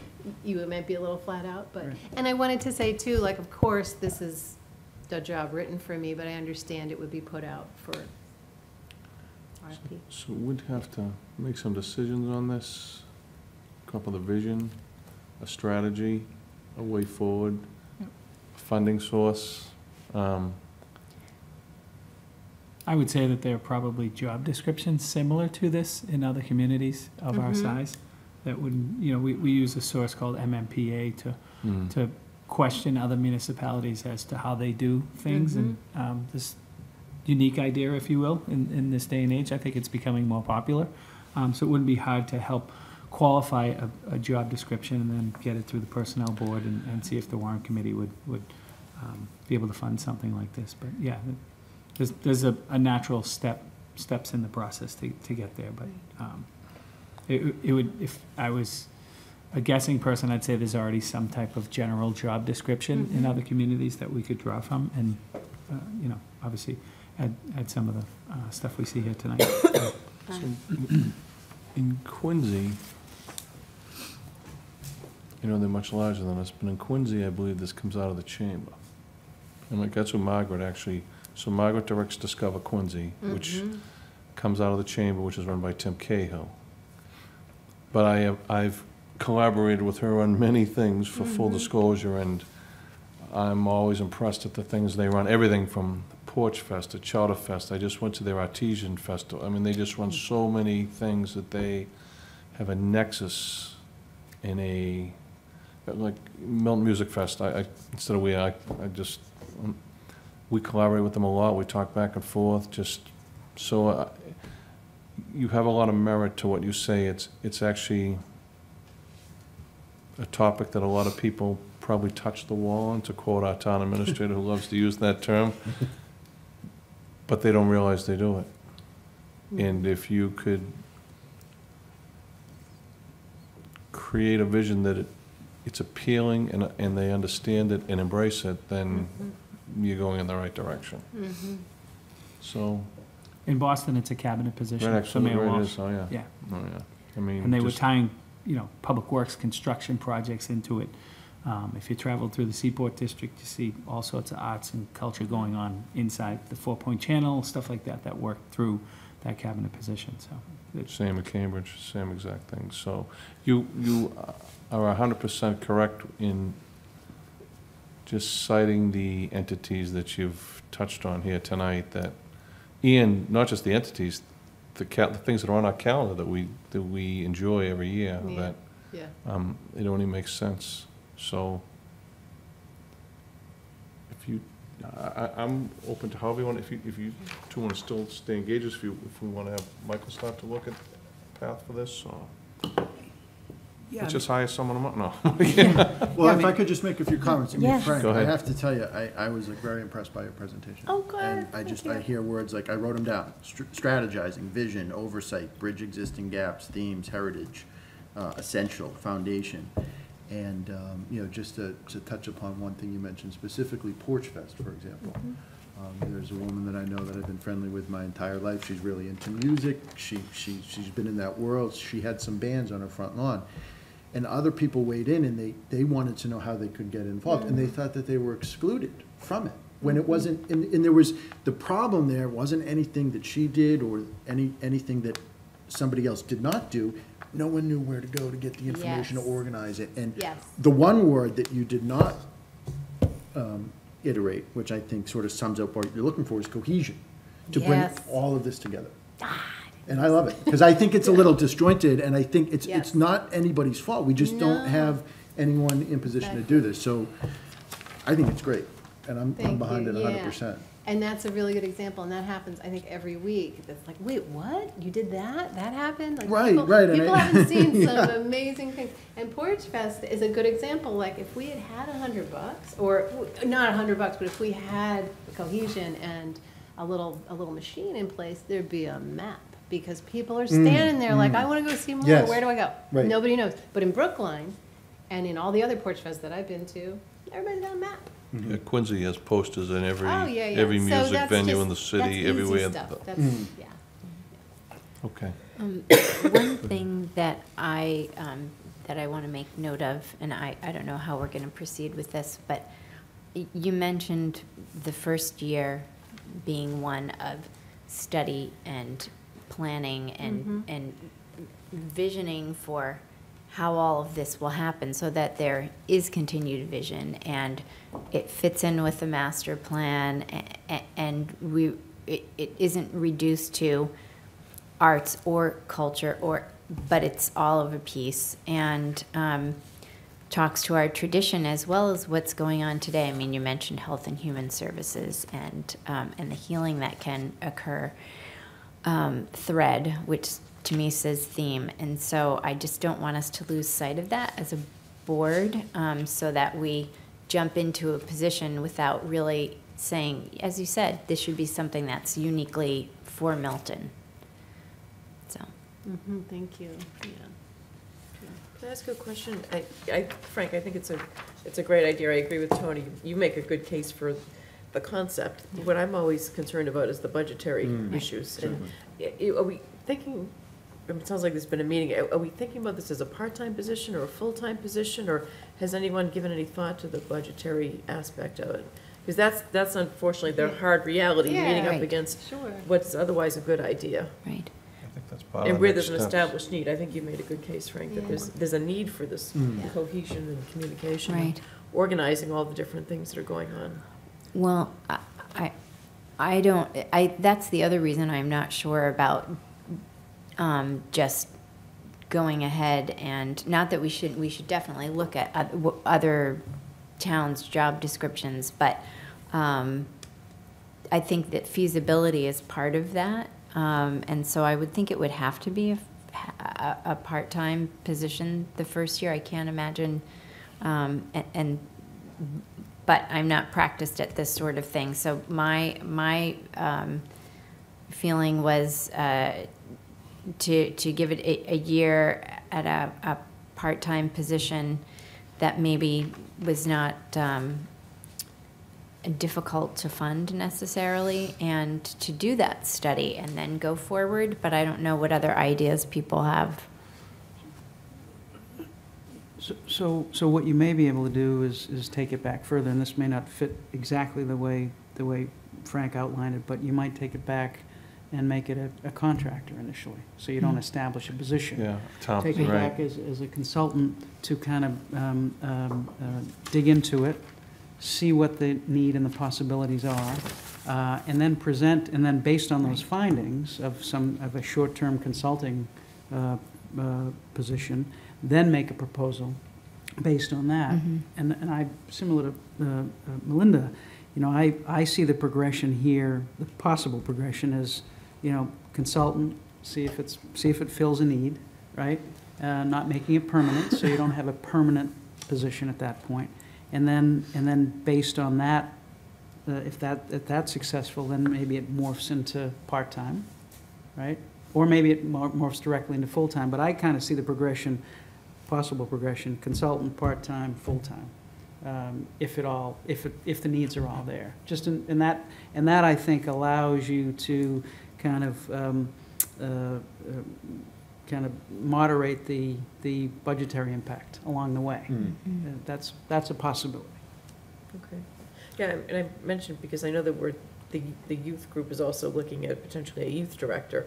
So that's potentially 2 new positions, and the schools are already talking about new positions, so there's always a limit on what the finance is gonna be in any given year, so. Right. Not to put too much of a damper on it, but to me, that seems like that's gonna be a challenge. As you just said that even though I know you've already been to the personnel board on that potential part-time youth worker, that may be the way for us to go there as well. Start as a consultant first and then see if it works into a part-time position before we put it on the books.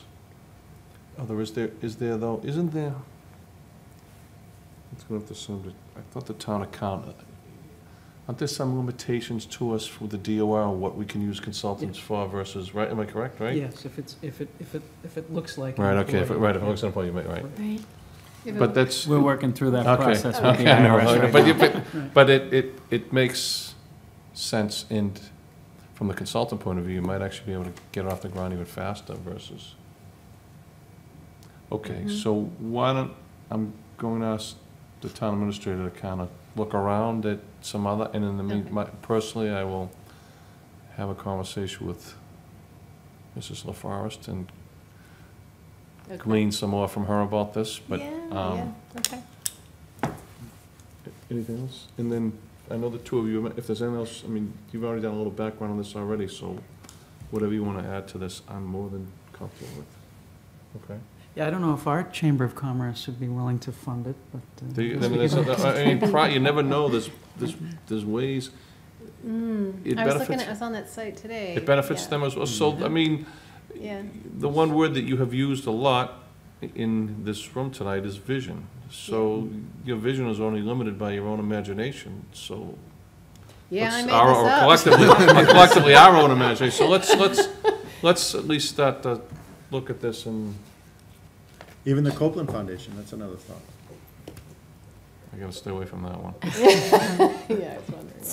So what are we saying our next steps are, just so I I'm think- clear if I I'm think- supposed to be doing something, I or? think Michael to kind of look around Okay. at other communities and see who they have, you know, because in my mind, just from a town position, you know, who do they answer to, you know, where do they fit into our scheme of the plan, as we hear so much when we go to the personnel board, you know, how does it fit into this? So that's, and I don't mean that, I'm not saying that as it's just, that's the world we live in here in. Am I right, Katie, in that, right? I mean, somehow it would have to fit in to the point, if you were to create a job, it would have to, operational, you'd have to make it so it worked. Yeah, we have a What similar department would we situation answer to, going on yeah? with the part-time teen coordinator. Does it fall under the police department, under their activities, police athletic league? Does it fall under the parks department? You know, is it an after-school program? You have to work through all that stuff, and who does that person report to in an org chart, and the funding mechanism for it, as Selectwoman Common said. So I'll get the I'll ball rolling welcome on any, that. so at least we can start to look around at our neighbors and try to kind of get an idea of who else that has this. And please stay in contact, at least with Michael, to Okay. kind of update him Okay. on anything that you Good. find as well, and Good. we'll go from there. All right. I'm going to pass these around. You want to just, Okay. and then, like I said, there is a. Because they have a dedicated, like, bricks and mortar youth location. Thank you, Frank. And Katie, they have someone that runs. You two good? Katie and Tony, any more questions? Are you guys good? I'm good. Okay. Thank you. So all those questions that Mike just asked, and that would be to me. Thanks, Frank. Thank you for coming in. Thank you for your, again, for your patience. These could be long nights. Thank you. Thank you, Okay. Frank. Good presentation. Thank you very much. Okay, I'm gonna go back to item 9, which is a discussion. This is a follow-up to a letter that we drafted to National Grid relative to the ongoing lockout. As we know, and I don't think I could have imagined the things that have happened in the weeks that have passed, but we need to take some type of action on the 60-day moratorium that we put on that's due to expire on the 17th. So, Mr. Farrington, you brought this forward. I'm going to yield to you first to comment. Oh, if you'd thank you, like. Chair. So that is set to expire a week from today. I will read, I think, the pivotal portion of the letter. The driving factor in our decision is the safety of Milton's residents and its visitors. We believe that that safety is undermined by less experienced temporary employees. We urge both sides to continue to negotiate, and we encourage an end to the lockout. I would put forth that those 3 sentences are just as true today as they were on August 17th, in fact, perhaps more so. And I would move that we extend the moratorium. I know that we're still in the discussion stage, but my position is that we extend this moratorium on all non-emergency work permits in the town of Milton for an additional 60 days with the potential for carve-outs for what you had touched upon, Mr. Chair, which was, you know, if somebody loses heat and they need heat. In fact, I would argue that that probably rises to the level of an emergency. But I'm squarely in the camp that I think that nothing has changed and that it is a public safety issue and that we have less experience, undertrained workers right now on the front lines, which compromises public safety, so that we, you know, I think it makes sense to continue with this moratorium for an additional 60 days. And if the situation changes at all substantially, you know, we as a board can come together and vote to end it. But I'm in the camp that 60 days additional makes sense.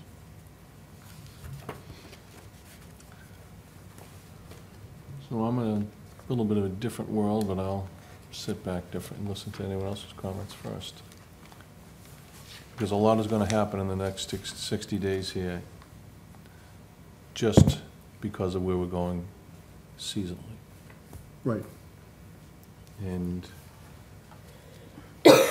as we saw in the incident with Columbia Gas, because of the number of people, even though it's completely unrelated to this, one of the main, if you followed closely on the public safety side, even though the governor and the National Guard stepped up to give out electric heaters and hot plates, each fire chief in each of those communities, as well as the fire marshal, had grave reservations about doing this.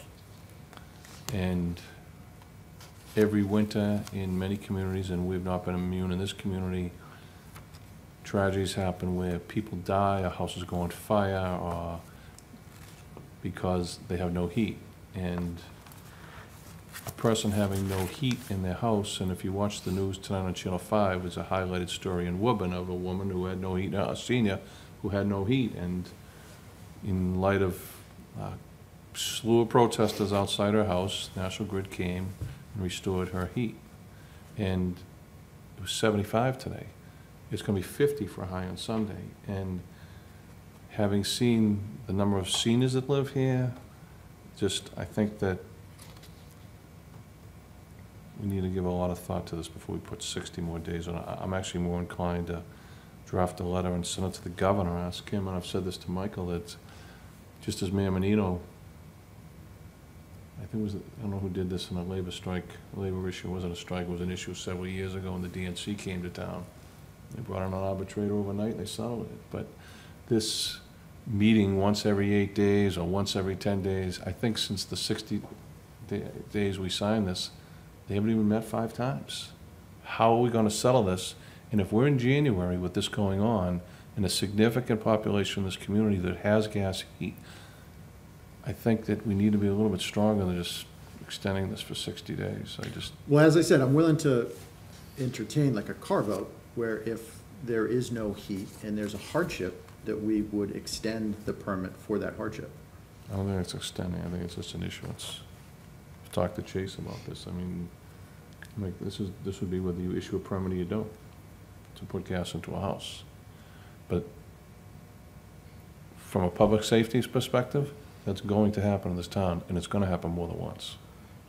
If, in the next 60 days, if we go 60 days with this lockout continuing. 60 days brings us into January. Right, I understand. Yeah, I mean, I think the issues sometimes get confused. I mean, there's gas lines that are in existing homes, and somehow they lose that connection, and that connection needs to be reinstalled, and then there's running gas lines into newly constructed homes. Well, that's another point. So there are at least 2 residents that I've talked to that have erected homes in this town that are waiting for their gas to be put in, that can't move into their homes because they don't have any gas. Well, I mean, I understand. I mean, sacrifices do need to be made somewhere by some people, otherwise that this thing has no teeth. So I understand that, and I'm sympathetic to those individuals, certainly. The last person I want to be is the bad guy that prevented gas heat into somebody's home. But at the same time, it comes back to the public safety issue, which I think is sort of outweighs. It's a risk-reward for property. You get public safety on both ends. So you have public safety on the lockup, but you also have public safety on people without gas and without heat. And that's a true life-threatening situation once we get into winter. I still think there's a bit of a disconnect, and maybe we're having 2 different conversations. I'm not advocating that we prevent people from not having heat where they need it. I'm saying we would issue a hardship permit if they lose a connection to gas, which I think would rise to the level as an emergency permit. That's what I'm suggesting. So if I could ask, I don't know who, whether it's Mike or Richard or Tony who would answer this, but so if people who are without heat, without gas, that would be a hardship, that would be allowed, what would not be allowed under the moratorium? So, for example, newly constructed homes Okay. that are looking for a gas hookup. Someone that has existing gas service and loses it in the middle of winter, I don't want that individual to go without heat. So this would be for any new construction or new hookups, rather? That wouldn't, to me, that doesn't qualify as an emergency. Okay. And is there anything else that this moratorium? No one's residing in those homes yet, Nope, is what I'm understood. trying to say. Is there anything else with this, that this moratorium would apply to, I guess? I think what we have in place now allows only grade 1s, am I correct? Grade 2s, if you read through National Grid's language, grade 2s are leaks not to the scale of a grade 1, but something that has to be addressed within 12 months. And When did you know it? I knew it tonight. It has to be fixed by, October 9th of next year, right? That's a grade 2. I've been reading through it, and I know Selectman Farrington's been reading through all the different logistics of what is the difference between a grade 1 and a grade 2, and what comes after. I believe they go to 4 grades? 3. 3. There's A, Bs, and Cs in there too as Yeah. well. There's Well, just to touch upon that. So the Code of Mass regulations, there's 3 gas leaks that are defined in the Code of Mass regulations. I did not see a further breakdown of those 3. It's 1, 2, and 3. And as Mike touched upon, a grade 1 gas leak is certainly the biggest emergency that creates the biggest danger and the biggest hazard. I know I witnessed one last week, right in front of my house. And then there's the grade 2, which might further qualified and better defined. And then there's grade 3, which is the least hazardous. So I'm okay with that, but I still think we need to have something a little bit to protect our residents in here. So I'm wondering if we give some type of leeway, I don't know if Chase wants this responsibility, but if Chase would have come to us, DPW, and say, I think this is one we should move on, am I putting too much on him, or do you think that might be? No. So what are we talking about, though? Because So the current letter that we have, am I right? Tell me if I'm wrong, allows only for grade 1s. Correct. Emergencies. Grade 1 emergencies. But I'm more comfortable allowing, because there are gonna be curveballs in there, just on a no heat issue where we may get an application, someone needs heat, or they go to the DPW, they need a connection or service. I'm more inclined to have Chase, who's our representative, our DPW director, who's looking out for our residents as we are, to be able to at least weigh in and say, I think in this case, we should do this. I'm 100% behind that. I have no problem with that at all. What's most important to me, and which is something I would emphasize that we do as a board, and I think we have been doing, but as a town, that we're consistent in our application. Because without getting into the details, I'm happy to speak to it after, but over the weekend, I got into a situation where I witnessed an inconsistency in the way that this policy was applied, and it made us frankly look bad as a town. And it wasn't anyone's fault. Frankly, I felt that the fault lied more with National Grid than it did with the town of Milton, but there was an inconsistency there. So I would just emphasize that moving forward, if we do put this in place, and I think it makes sense to do so, that we also communicate, Mike, between John Thompson, Chase, yourself, and us as a board, so that we know who's doing what and when they're doing it, frankly, because... Mick, I disagree with that. I don't think we should need to be. It's making us operational. We're not operational department heads. That's what Michael does. Okay. Well, I mean, I'd like to be in other communication, but, okay. Go ahead. So just in terms of mechanics, so are we talking about delegating exceptions to the town administrator and the DPW director? Are we talking about this board convening whenever there's a request, or trying to convene within 2 days of a request? No. Right, we wouldn't be, right? So this would be really delegating, I guess, if there are exceptions, delegating to the town administrator or the DPW director the authority to make that determination on our behalf? Is that? I think that's fair to say, but I think that we're also defining what that exception would be. We're defining that right now. That exception would be somebody that has existing gas heat that then loses access to that gas heat during the winter months, qualifies as an emergency, which we would make an exception for. So, Go ahead. I'm safety is very important, and I don't know how to judge that. I'm not an engineer. I don't know anything about that. But I just want us to acknowledge that there is a financial hardship for families that are trying to sell a home and get into a new home if they can't, if there's no heat. And that's a considerable amount of money. Sales of homes may fall through, and I'm not saying that we shouldn't do this, but I think it needs to be acknowledged. And I guess I had a question about people who you spoke with. I mean, I know one family who's moving in Milton, and I don't know what their situation is, but that brought that to mind. So I think for some people it will be a hardship, and you use the word sacrifice, and it will be. So help me understand. So they're moving from one location to another. Right. And So if you have a house and you need to sell it and you need to be out, you need another house to move into. Right. So if you've built a house and it has no gas and it's going to be winter, then that means you're renting another home, or you're renting, doing something. So that's extra cash outlay, and I just think that needs to be acknowledged by the board. That's all. I agree with you. I mean, I just don't think we should be operational. B, I just want to give our DPW director, if he feels he needs the ability to say, okay, I'm going to grant this, he can do it. Because there are going to be people who are going to, and I didn't even think of that one. But you brought up a good point. Someone sells a house, then the new person moving in the house, they need a gas service. It's going to be November before we know. This 60-day moratorium brings it right into, I mean, I don't know. I feel like a dog. You mentioned something about being stronger about this. Yeah. I just don't know what we could do, but it seems like more than a moratorium is. I want to write a letter to the governor, ask him to intervene. We were talking about a major. What's going on with the AG's investigation? They were supposed to be doing. That's a little bit different, though. Yeah, Okay. so I think it's going to take a little bit longer, but I think this is more, I'm thinking maybe we should write a letter to the governor, ask him to make the two entities come to the table. I mean, I've never seen, we've been involved in labor negotiation, I've never seen, like, once a week, once every time. How are you going to get it done? You just. Right. It highlights to me, actually, that there's no intention to get it done.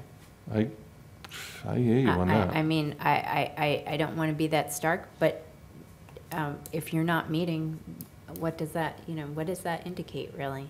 Yeah, but the only thing I would say to that is, I'm not trying to discount or discredit that, but do we know that for a fact? No, we don't know that for a fact. That they're not meeting? But. The meetings, Oh, it's I thought you publicized. said- No, yeah, you're right. It's Okay. public. Well, It's you public. said that, so I thought it was a public thing. But, so I guess, I don't know. I would be interested in talking about writing a letter to the governor.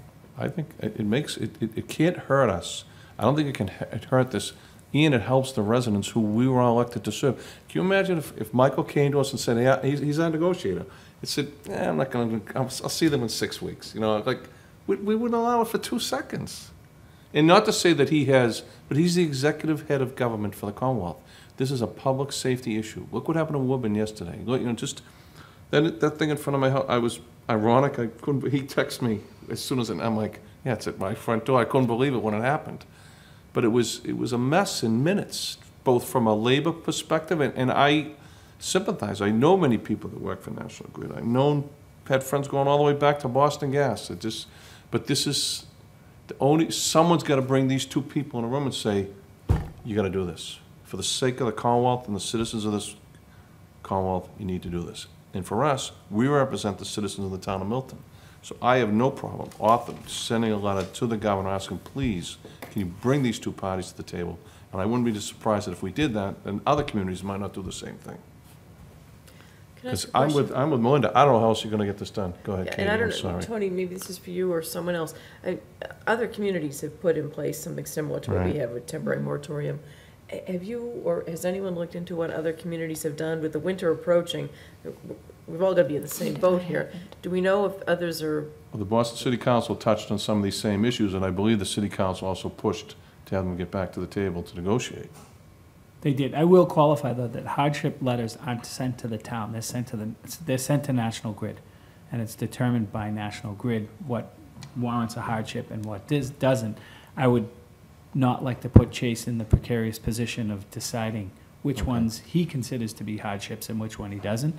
I think when it's decided by National Grid that a hardship is in fact and should be granted, that the town accept that professional opinion and grant it. I don't want to get into whether the house is occupied or unoccupied. I think that's a slippery slope for Public Works Director. It's Right. just, I think that they're the utility. And they have a mechanism.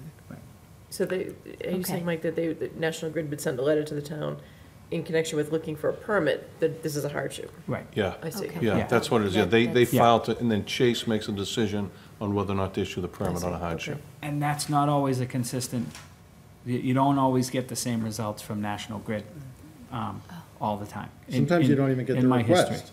Yeah. They just go out and do it, and that's the issue that I ran into over the weekend. I don't want to, speak to that. That doesn't have that much bearing on the discussion today or right here. But I mean, to me, the situation is, as I said, not only I think is it still true, but it's more true now than it was on August 17th. It's a public safety issue, and if we were to lift this moratorium, and this sort of work were to be done by undertrained or less experienced workers, the likelihood of a potential problem, I think, is greater than not. And that's really where I'm coming from on my argument. And I understand and I'm sympathetic to the other side of it. But again, it's a sacrifice needs to be made somewhere. It just has to be. And that's how I look at it. Well, and as you said, we're looking at perhaps gas being put into new homes incorrectly. We look at the work of Diane Ferrari. This could impact her. And much of what she does each and every winter is fuel and heat and getting gas into people's homes. So that's where I'm forgetting my public safety background. I'm just thinking as a member of this board, our first and foremost responsibility is to the people who live here. And I sympathize with the national. So given that, I'd go along with 30 days. I'm more than happy with any hardship that comes to Chase, that if he feels, and I know you're saying, I'll be happy however he thinks he wants to do it. And then on top of that, don't see how it could hurt us to draft a letter and ask Governor Baker, like, can you please bring these entities to the table for the sake of the Commonwealth? So I agree with both of those points. I'm a little, I do agree with both those points. I'm a little uncomfortable imposing sacrifice on people who don't, who are essentially innocent bystanders in this. So I think that's a moderate proposal. I agree, Richard, on both of those points.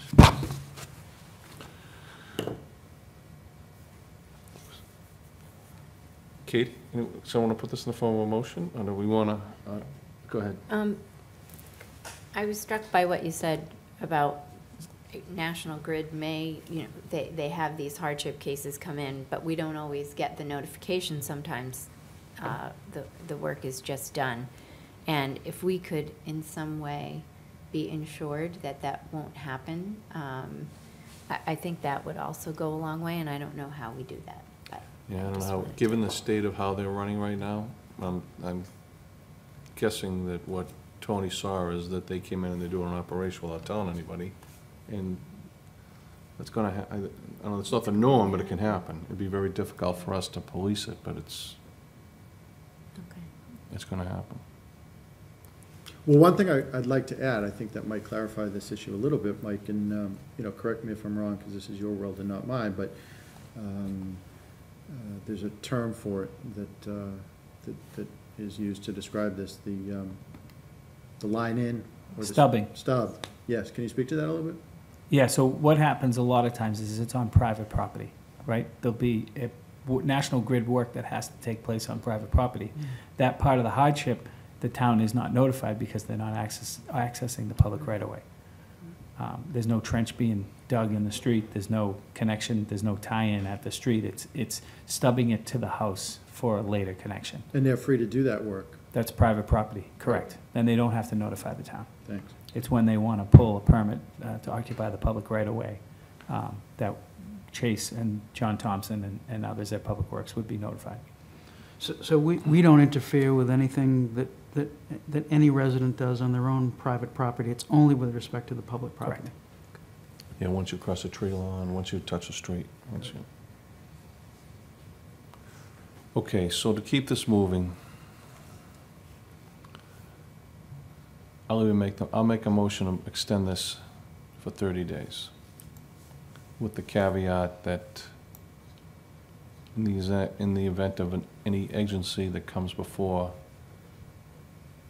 the town, I don't want to say the DPW, to the town, the DPW director can act on that accordingly. And then I'll even go so far as to say that I think we should draft a letter to Governor Baker asking him to intercede on bringing these two parties to the table, the union and National Grid, to end this lockout for the betterment of the citizens of the Commonwealth, at least for us, the residents of Milton and the Commonwealth. I can actually have no problem starting to draft it myself if you want, then I'll send it around, you can all comment on it. I just want to make it short and sweet, I don't want to get it really. So I put that out there as a motion, and if anyone wants to second it, then we can change it, whatever. Second. So I would say, any further discussion on it? You all right with that? I can live with 30 days. Okay. All those in favor? Aye. Aye. Okay. Thank you. Okay, now, 11, am I going off? 7, 8, 9, 10, 11. Okay, gonna go to 11, item 11 quickly. This is just to ratify the motion for ratification that the proclamation I brought to celebrate Milton. If I could just have a motion to ratify that. I'll move to ratify the proclamation for Celebrate Milton. Second. Any discussion? It was a great day. All those in favor? Aye. Aye. Thank you. Item 12, approval for street sign marker for Milton veteran Sergeant John T. Carrata. I believe everyone's seen the square. This is a motion approving the design and location for the street marker for veteran Sergeant John T. Carrata Square for the installation of this sign at the corner of Truro Lane and Norman Street. What's the date on that again? What's the date? As close to Veterans Day as possible. Okay, so we haven't come up with Public a Works date. has Okay. ordered it, it's being manufactured as we speak. So I'll move that we approve the design and location for street marker for Veteran Sergeant John T. Carrata Square for installment at the corner of Truro Lane and Norman Street. A second. Second. Any discussion? All those in favor? Aye. Aye. Thank you. Item 13, the approval of one-day liquor license for the Milton Club. This is a motion to approve a one-day liquor license for the Milton Club on October 13th for a PTO fundraiser.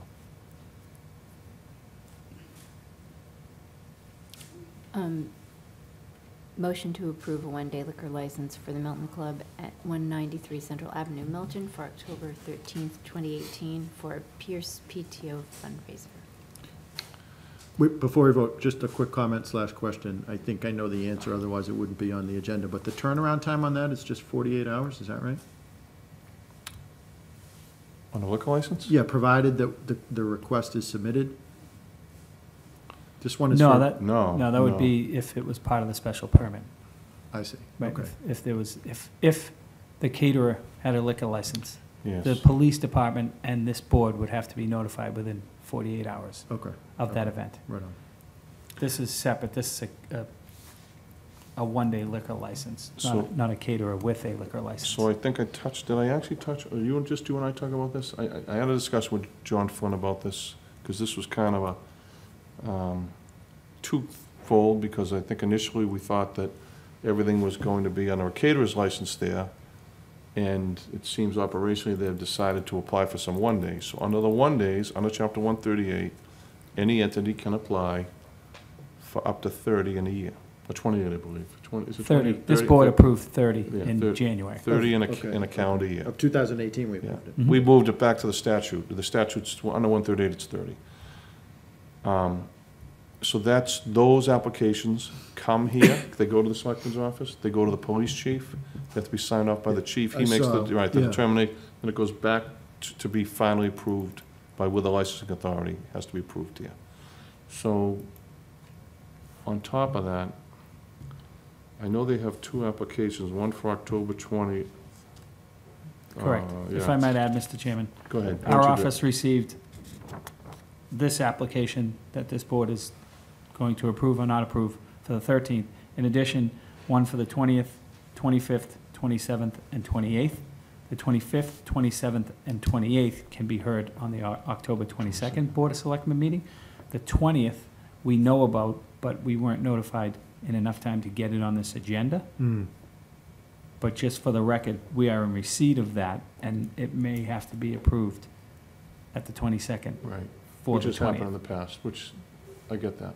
What event was that again, Mike? On the 20th, the Cunningham Cunningham PTO? That's what it PTO. was, right, Yeah. okay. Cunningham PTO is coming. We didn't receive it in enough time to get on this agenda. This board won't meet until the 22nd, so it will be a post-event approval by this board on the 22nd. And Michael's office has, or the office has made the manager of the Milton Club aware that on one days, the turnaround, you're gonna have to get these to us as quickly as Yeah, possible. right. Actually, can I make it just, ahead, and let me sure, second absolutely. Melinda's motion, because I don't think we Okay. had a second.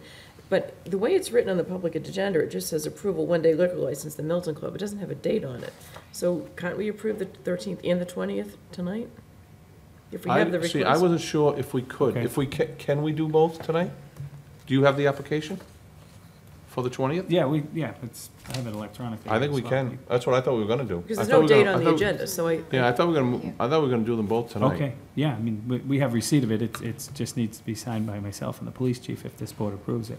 So I'm gonna, if, maybe you could change your, would you Yes. amend your motion? I Okay. will Thank you, amend- Katie. Where are you looking, Katie? I will amend my motion. I'm looking at the public agenda right here. number 13. I see, okay. I move to approve a one-day liquor license for the Milton Club at 193 Central Avenue, Milton, for October 13th, 2018, for a Pierce PTO fundraiser, and also to approve a one-day liquor license for the Milton Club for October 20th, 2018, for the Cunningham PTO Cunningham fundraiser. PTO fundraiser.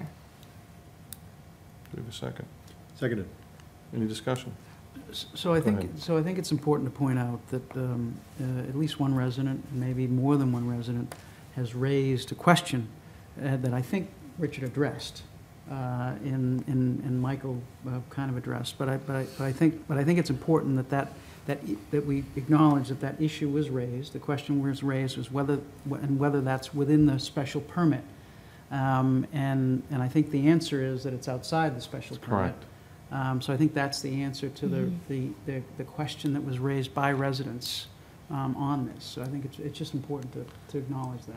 So I was gonna do that, and Oh, I was gonna sorry. come back, so that's Sorry, okay, so, apologize. just correct, I had a conversation, as Michael did, with John Flint, just because of some questions I had about it, and then with regard to the special permit, Michael did it, Michael had, Joe Prondak wrote an excellent response back, which we sent to that resident, outlining that he's working under the old non-conforming, that the special permit hasn't even kicked in yet, so,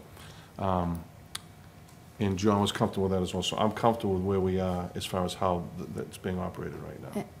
But there was a follow-up question about, has there been a building permit pulled for the work in the basement? I don't think they've done any structural work down there, so I think the answer to that question is no. Okay, so permit doesn't then, just the pulling of the permit doesn't actually make the special permit conditions kick in? Yeah, Joe Prondak was quite clear with me and in his email that they're still running that building under the non-conforming pre-existing. Okay, I just wanted to yeah. make sure, because that was a follow-up question that I saw. Thank you. Okay, is that all right? Yeah. Okay. So, did we vote? No, we Okay, haven't. no. Motion Did we- seconded, so- So motion second, okay, so any other discussion? Did I second? It's Yes, you seconded, did. okay. Katie seconded. Nice Katie job. seconded. And then, It's like So- a ninja over there. All those in favor? Aye. Aye, Aye. thank you, okay. Item 14, boards and committees appointment. The motion will appoint Chase Berkeley, I need to, LA, this is to add him, right? This is his Yes. first, oh, yeah, okay, so. I'll move that we appoint Chase Berkeley, DPW Director, to the Local Emergency Planning Committee for term ending on June 30th, 2019. Seconded. Any discussion? All those in favor? Aye. Aye. It's unanimous. Okay, so I have item 15, a motion to appoint one member of the Board of Selectmen and two residents to the Traffic Mitigation Committee for a term of 1 year. I know who the Board of Selectmen member is. Do we have, I just didn't look through all the stuff. Do we have two residents or just one at this point? So, yeah, what I was gonna suggest, because it hasn't been widely publicized, I was gonna suggest that on the residents, when we only have one volunteer form in, but we have other residents who have expressed interest, I was gonna suggest we defer that at least until the next meeting to allow, this interest to be further enhanced, and we get, maybe some more volunteer forms in and some more interest. And so we have, other people, because I know other people are, as I said, there are other people who have expressed interest, they just haven't got their forms in yet. So I was just gonna suggest that on the residents, we defer it for our next meeting. I can tell you for the Member of the board? member of the board, I would throw my hat in the ring for the chief of police's designee. Chief King has. Lieutenant Alba? Yep, suggested Lieutenant Alba. Mike Dennehy has signed up and suggested himself, and although acknowledging that we would bring in the DPW director and the town engineer frequently and as needed. And then we are on the verge of getting the appointees from the planning board and the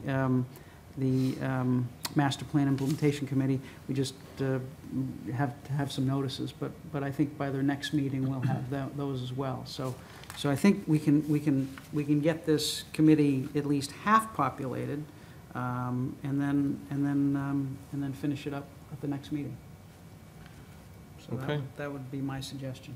So do you want a motion to appoint you now, tonight? That'd be great. That'd be great. So I'll move that we appoint Michael Zulus to the Traffic Mitigation Committee for a term of 1 year. Seconded. Any discussion? Any Thank opposition? you very much. I'm glad you're not looking for any other volunteers. Stay away from that. So, okay, all those in favor? Aye. Aye. So just for full disclosure, I did have one resident who reached out to me today, and who was interested, but it's a resident we just appointed to the traffic commission and I was like, my thought was, because I've said this to you publicly, I really want to see you kind of take your own thing, let the have them not really, even though the police chief and the DPW may have to consult back, but not have them bleed into each other. So that was my thought to him, and he understood that. Okay. And do we want to go ahead and appoint Mike and Yeah, do you want- so Lieutenant go Alba as well? Want to go back? You want to? So it's Lieutenant Mark Alba from the Police Department and Town Administrator Right. Michael Dennehy. I'm also moved to appoint Lieutenant Alba from the Milton Police Department and Michael Dennehy, Town Administrator, to the Traffic Mitigation Committee for a term of 1 year. And that's starting today, 1 year? Or how are we doing the terms? I would think it's today. Okay. but, Yeah, we're gonna need a full year. Yeah. I was going to say, you want to start today? I don't want to go backwards. Right. Take care of this in 3 months. That's right. Be out of the woods, no problem. I'll Crack second the committee. motion. Second, thank you. Any further discussion? Is that everybody? Do we get them? Do you want to add Melinda? All those in favor? Aye. Aye. I spent It's some unanimous. time on I'm only kidding, I know. Okay, 16, this is an easy one. Boards and committees, this is just a reappointment, and this is a 2-year because the last thing is going to be the legacy, so I figure it's going to be 2 years before we're ready for that. I said, ask Michael if we just make this 2 years, so we don't have to go back to it. This is to reappoint the 350th committee. So, Oh, no.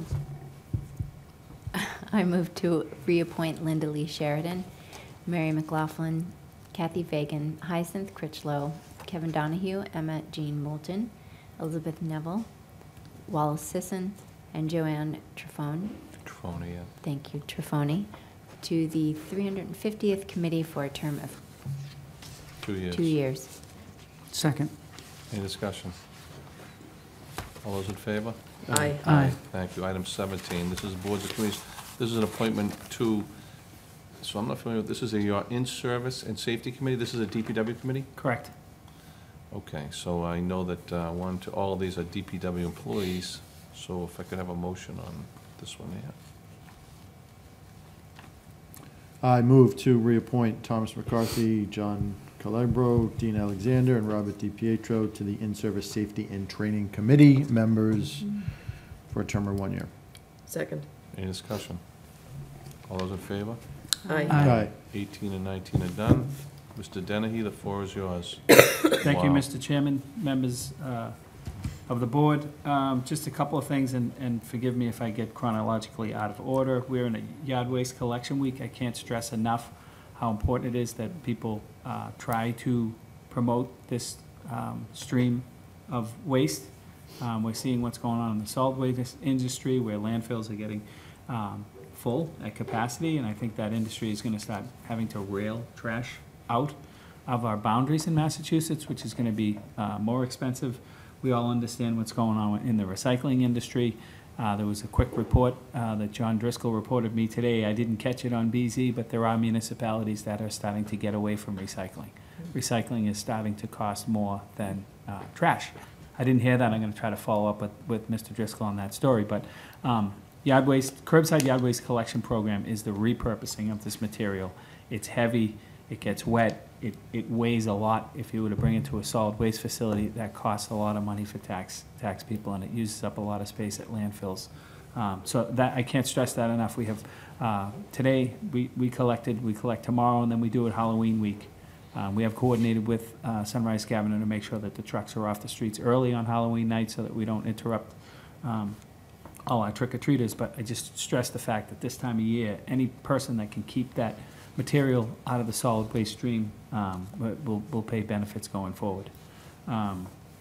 October 20th, Mike's 5K to crush substance abuse. I know this board has a group that I'm trying to join if hockey doesn't get in the way, but it's 10 a.m. at Cunningham Park. Second event, unbelievable turnout last year.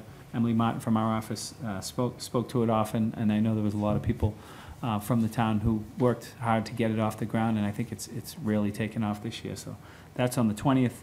Obviously, we have the town meeting October 22nd at the high school, 7:30.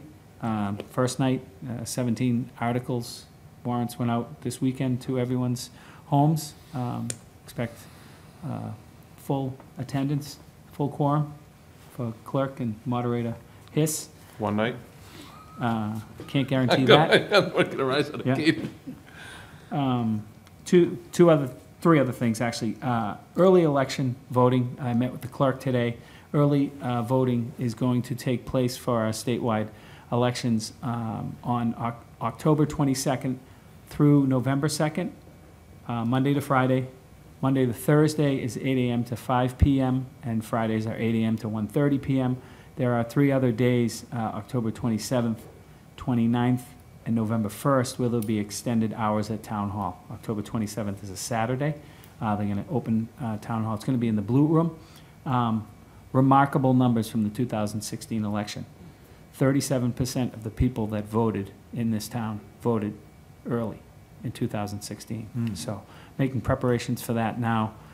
They will have taken over the Blue Room for that 2-week period, and look forward to a smooth election, early voting, and then obviously the election on November 6th. Natalie Foltz, East Milton resident, will turn 100 years old on October 16th. They are having an event for her next Monday in this building, which is great. So I think we're all invited to stop in and wish her a happy 100th. And then the last one's a bit remorseful. Arthur McNulty passed away Tuesday, longtime member of Council on Aging. I played mahjong with him 3 weeks ago back here in the Council on Aging, so a wonderful, wonderful individual. My thoughts and prayers go out to his family, and donations in his honor can be sent to Friends of Council on Aging, so I hope he rests in eternal peace. We agree. Thank you. He's a wonderful man, as is his wife. I feel my sympathies to her. Yeah. Okay, so I was at the Shattuck Awards in Boston on Friday, and I saw Commissioner Gross again, and he was overwhelmed at what the reception he got here was beyond anything he could have expected. And because Katie wasn't here, I'm going to set up something special. If Katie gets around, we're going to bring him back. I'm sorry I couldn't make that, I saw the pictures that Mike posted, and he did a it good looks like it was a job. very nice event. He took a lot of Yeah. he took a lot more than I thought he was going to take, but it Some was very good. tough questions. He did. He Yeah. answered some really tough questions, which I didn't expect him to do, but he did, and he's a good man, and I'm very pleased that we were able to do that for him as a community. Going back to other dates, you touched on Mike's K. On October 13th, this will be the first ever Milton New England Championship Wrestling event. This is a Parks and Rec event. Gym Buddy Special Needs Program is going to be held at the Copeland Field House. There's posters all around town, and I know they're working hard on that at the Park Department. On October 25th, for this board, 2 things on the 25th. This is Domestic Violence Month. A lot of people don't realize that, and domestic violence remains a significant and serious crime in this Commonwealth, and there will be a domestic violence prayer vigil at 6 o'clock on the 25th at the Parkway Methodist Church. And on the same night, the East Milton Neighborhood Association will be presenting their M. Joseph Manning Community Service Award at 7 p.m. at the Plate at the Milton Marketplace. I just don't know who's getting it this year. It was John Fleming last year. It didn't say either. I don't know who the recipient is, but it was John Fleming from Auxiliary Fire who received it last year. On October 28th, MFE is hosting their Monster Dash, their 5K Run Walk Kids Fun Run, now in their 20th year, which begins at Cunningham Park. And the only other one, when is the Chambers? Do we have a date on the Chambers? October 27th. Okay, A October stroll, 27th is the Chambers Halloween event in the square, including the deck, the MAC, and another very good event. I did have a meeting with the Fire Station Building Committee this week. Couple of thoughts. So one of the things is they will be coming to us very shortly. They're meeting with John Flynn this week. Brian Walsh is their chair to work out the language on an RFP letter that they're going to send out to locations at East Milton, but anyone who may have some land they're willing to sell. They're also entering into discussions relative to a significant donation that may very likely be coming that would build a brand-new fire headquarters. Given that aspect of it, Katie has mentioned in the past, and even though I have not seen it, I'm familiar with it, that in this area of town, the master plan talked about some passive use of this green space. I don't, you might know better than I do, and I'm not sure if you even know, but you mentioned it, and since the day you said it, I never forgot it, but it's been on my mind now since I've heard I it. haven't looked at it recently, but I think it was about pop-up parks and a civic Right. center idea. Right, so I think it, I know it 2 meetings ago that I had talked when Dr. Donahue came about, and I asked them that if they're looking that, obviously to build a brand new firehouse, if they're looking to come to the town to take some of this land, to give it a diverse look, I don't know if that would work from a school. The more I've looked at it and listened, I don't know if it would work, put anything dense there, and definitely I know the neighbors, as Michael and I learned from one community meeting, and they came to the meeting last night, they had representation there, which I was glad. I actually kind of changed my thought now and said it might be worth it for them to have a discussion, to come before your committee, Katie, for Brian to come and talk about the possibility of a new fire station and how that could work with the remaining part of whatever is left of that piece of property, filling the vision that the Master Plan Implementation Committee had. And I think, given the geographic proximity, the layout of it, and the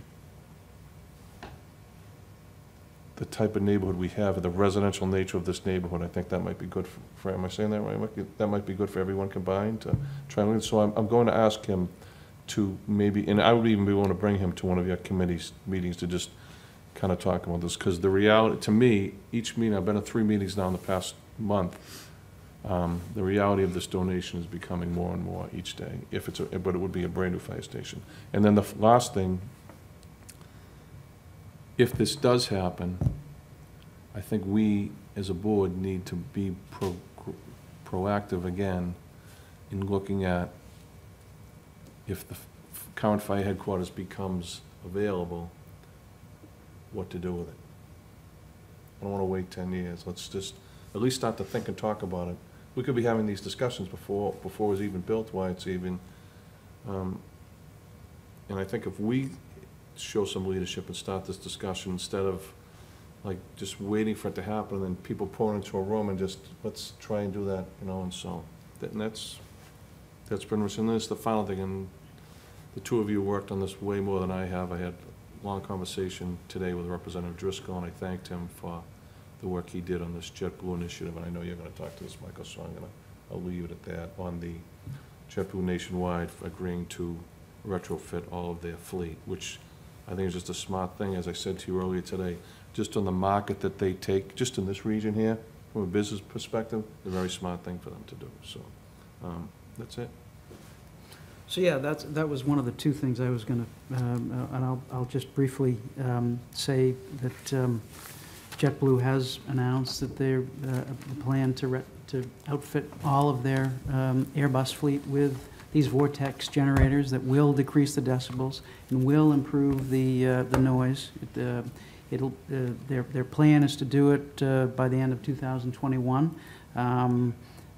That may not be an ideal time frame, but it's something, and it's something that, as Richard mentioned, Representative Driscoll has worked very hard on and deserves a lot of credit. This board deserves a lot of credit because this board has been doing it has been working on this and pushing this for several years with more than one airline.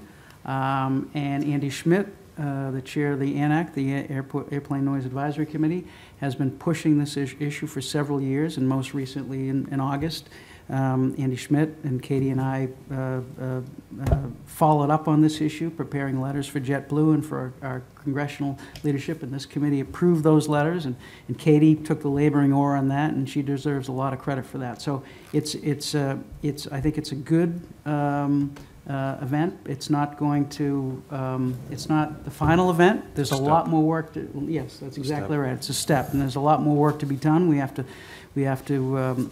push on a lot of different avenues. We've been trying in a lot of different ways, whether it be federal legislation or with our representatives, but we're going to continue to work in all of those different ways to try to improve this, but this is a step, and I think that should be acknowledged.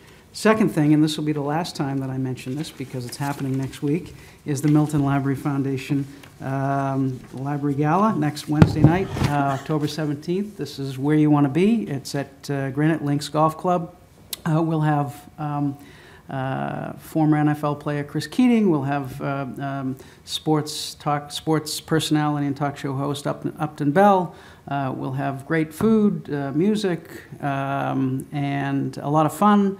And you'll see library director Will Adamczak as you've never seen him before. And look, just to come right out and say it, if you want to see me in an embarrassing situation, then be at Granite Links next Wednesday night, and you'll have a chance to see it. So This is worse than last year? Worse than last year. Worse than last year. That's all I'm going to say.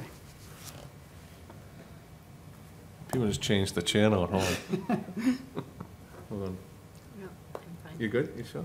Katie? I don't have a report, thank you. I just wanted to touch upon two things.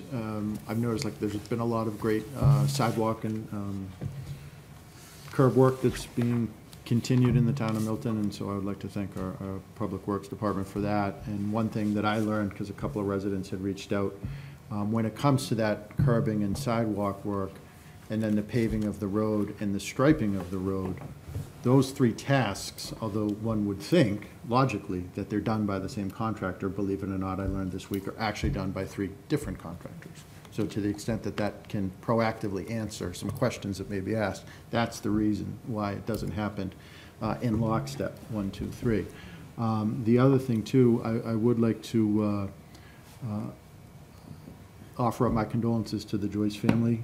I did not know Brian Joyce individually or politically, but his family and my family were former neighbors when I was growing up on Hinckley Road, and I think I speak for many in Milton when I say that you know, our thoughts and prayers are with his wife and his 5 children.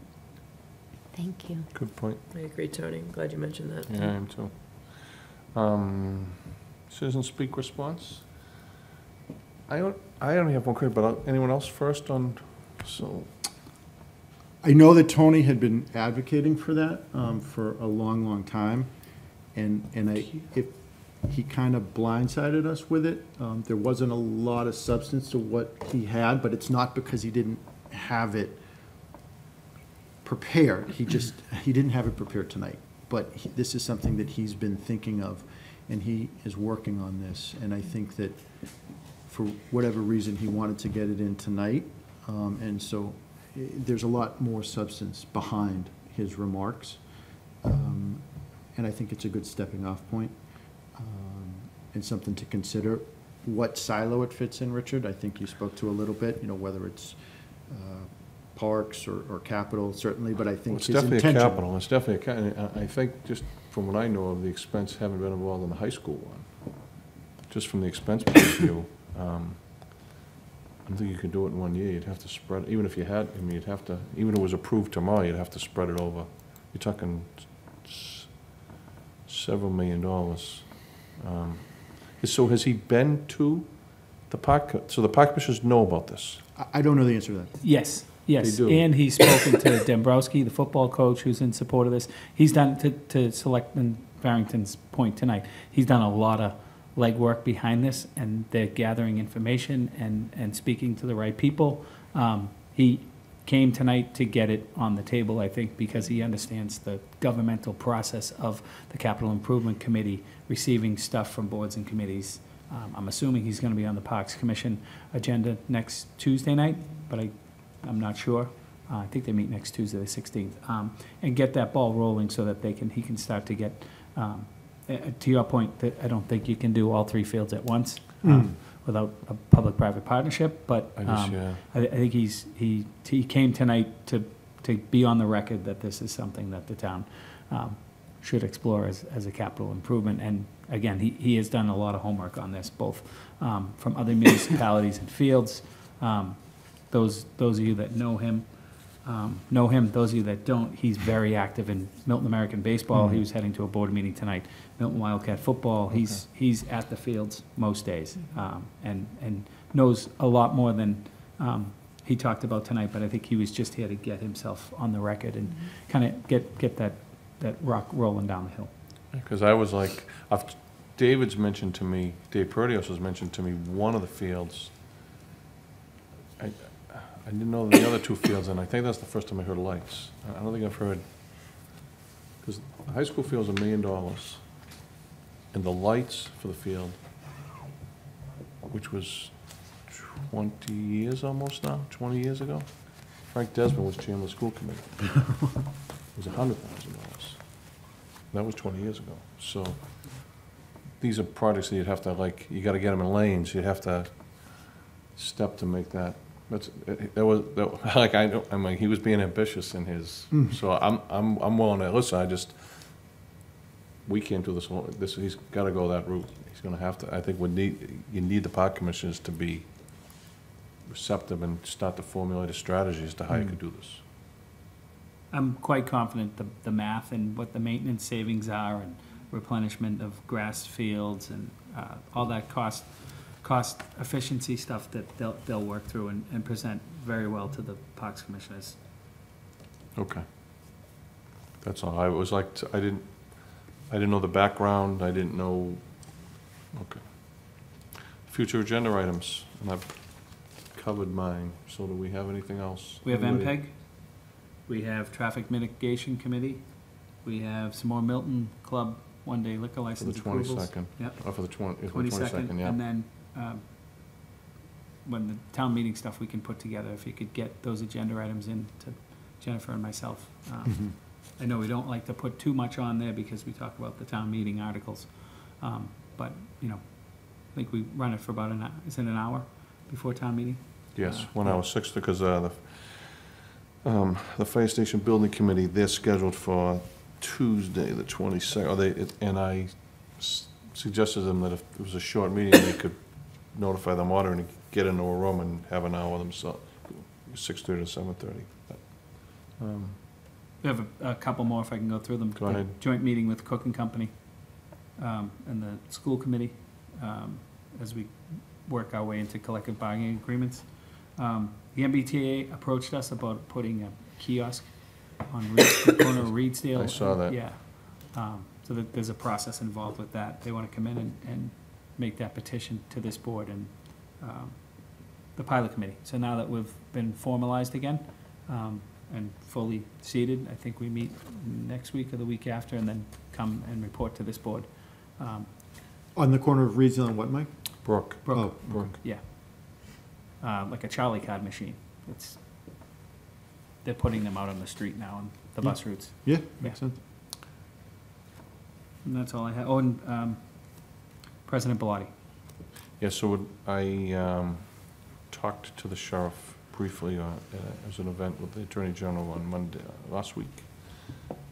He's served us here for 26 years, and he's been an integral partner, and I don't say this, I mean, especially in this building right here. DPW, I mean, he's helped us with projects. I'd like to bring him in to thank him before he assumes his role as president of Quincy College, and I just think it'd be a very fitting thing to do. So if we could try to get him on the schedule for, not one of the town meeting ones, but maybe our next meeting. He has a month left before he takes over. Okay.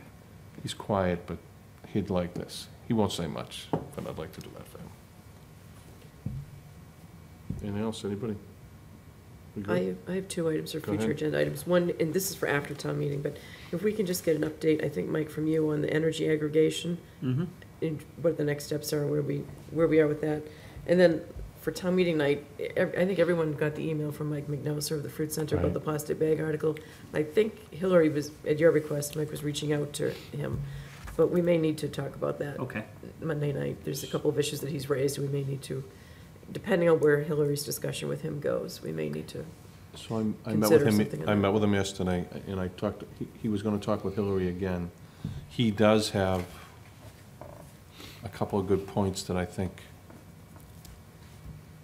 would be worthy of, he has a couple of good ideas.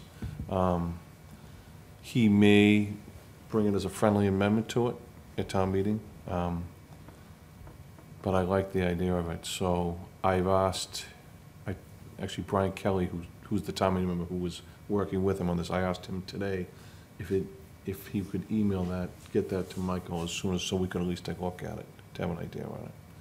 A proposed friendly A amendment. proposed friendly amendment. I did like it. I did. It was something that he found in 2 other communities that I didn't think, but I know he's gonna have a discussion with Hillary about it, because I wanted to hear what she thought about it, because I know that she did a lot. So I think we as well. should just, we'll have town meeting articles anyway okay. on the agenda, but we'll probably have to take that up then. That was all. Thank you. Is that it? Anybody else? We're good? Motion to adjourn? Seconded. So moved. All right. Thank you all. Beautiful. There's some things to sign there, there's. Couple here, a couple hundred.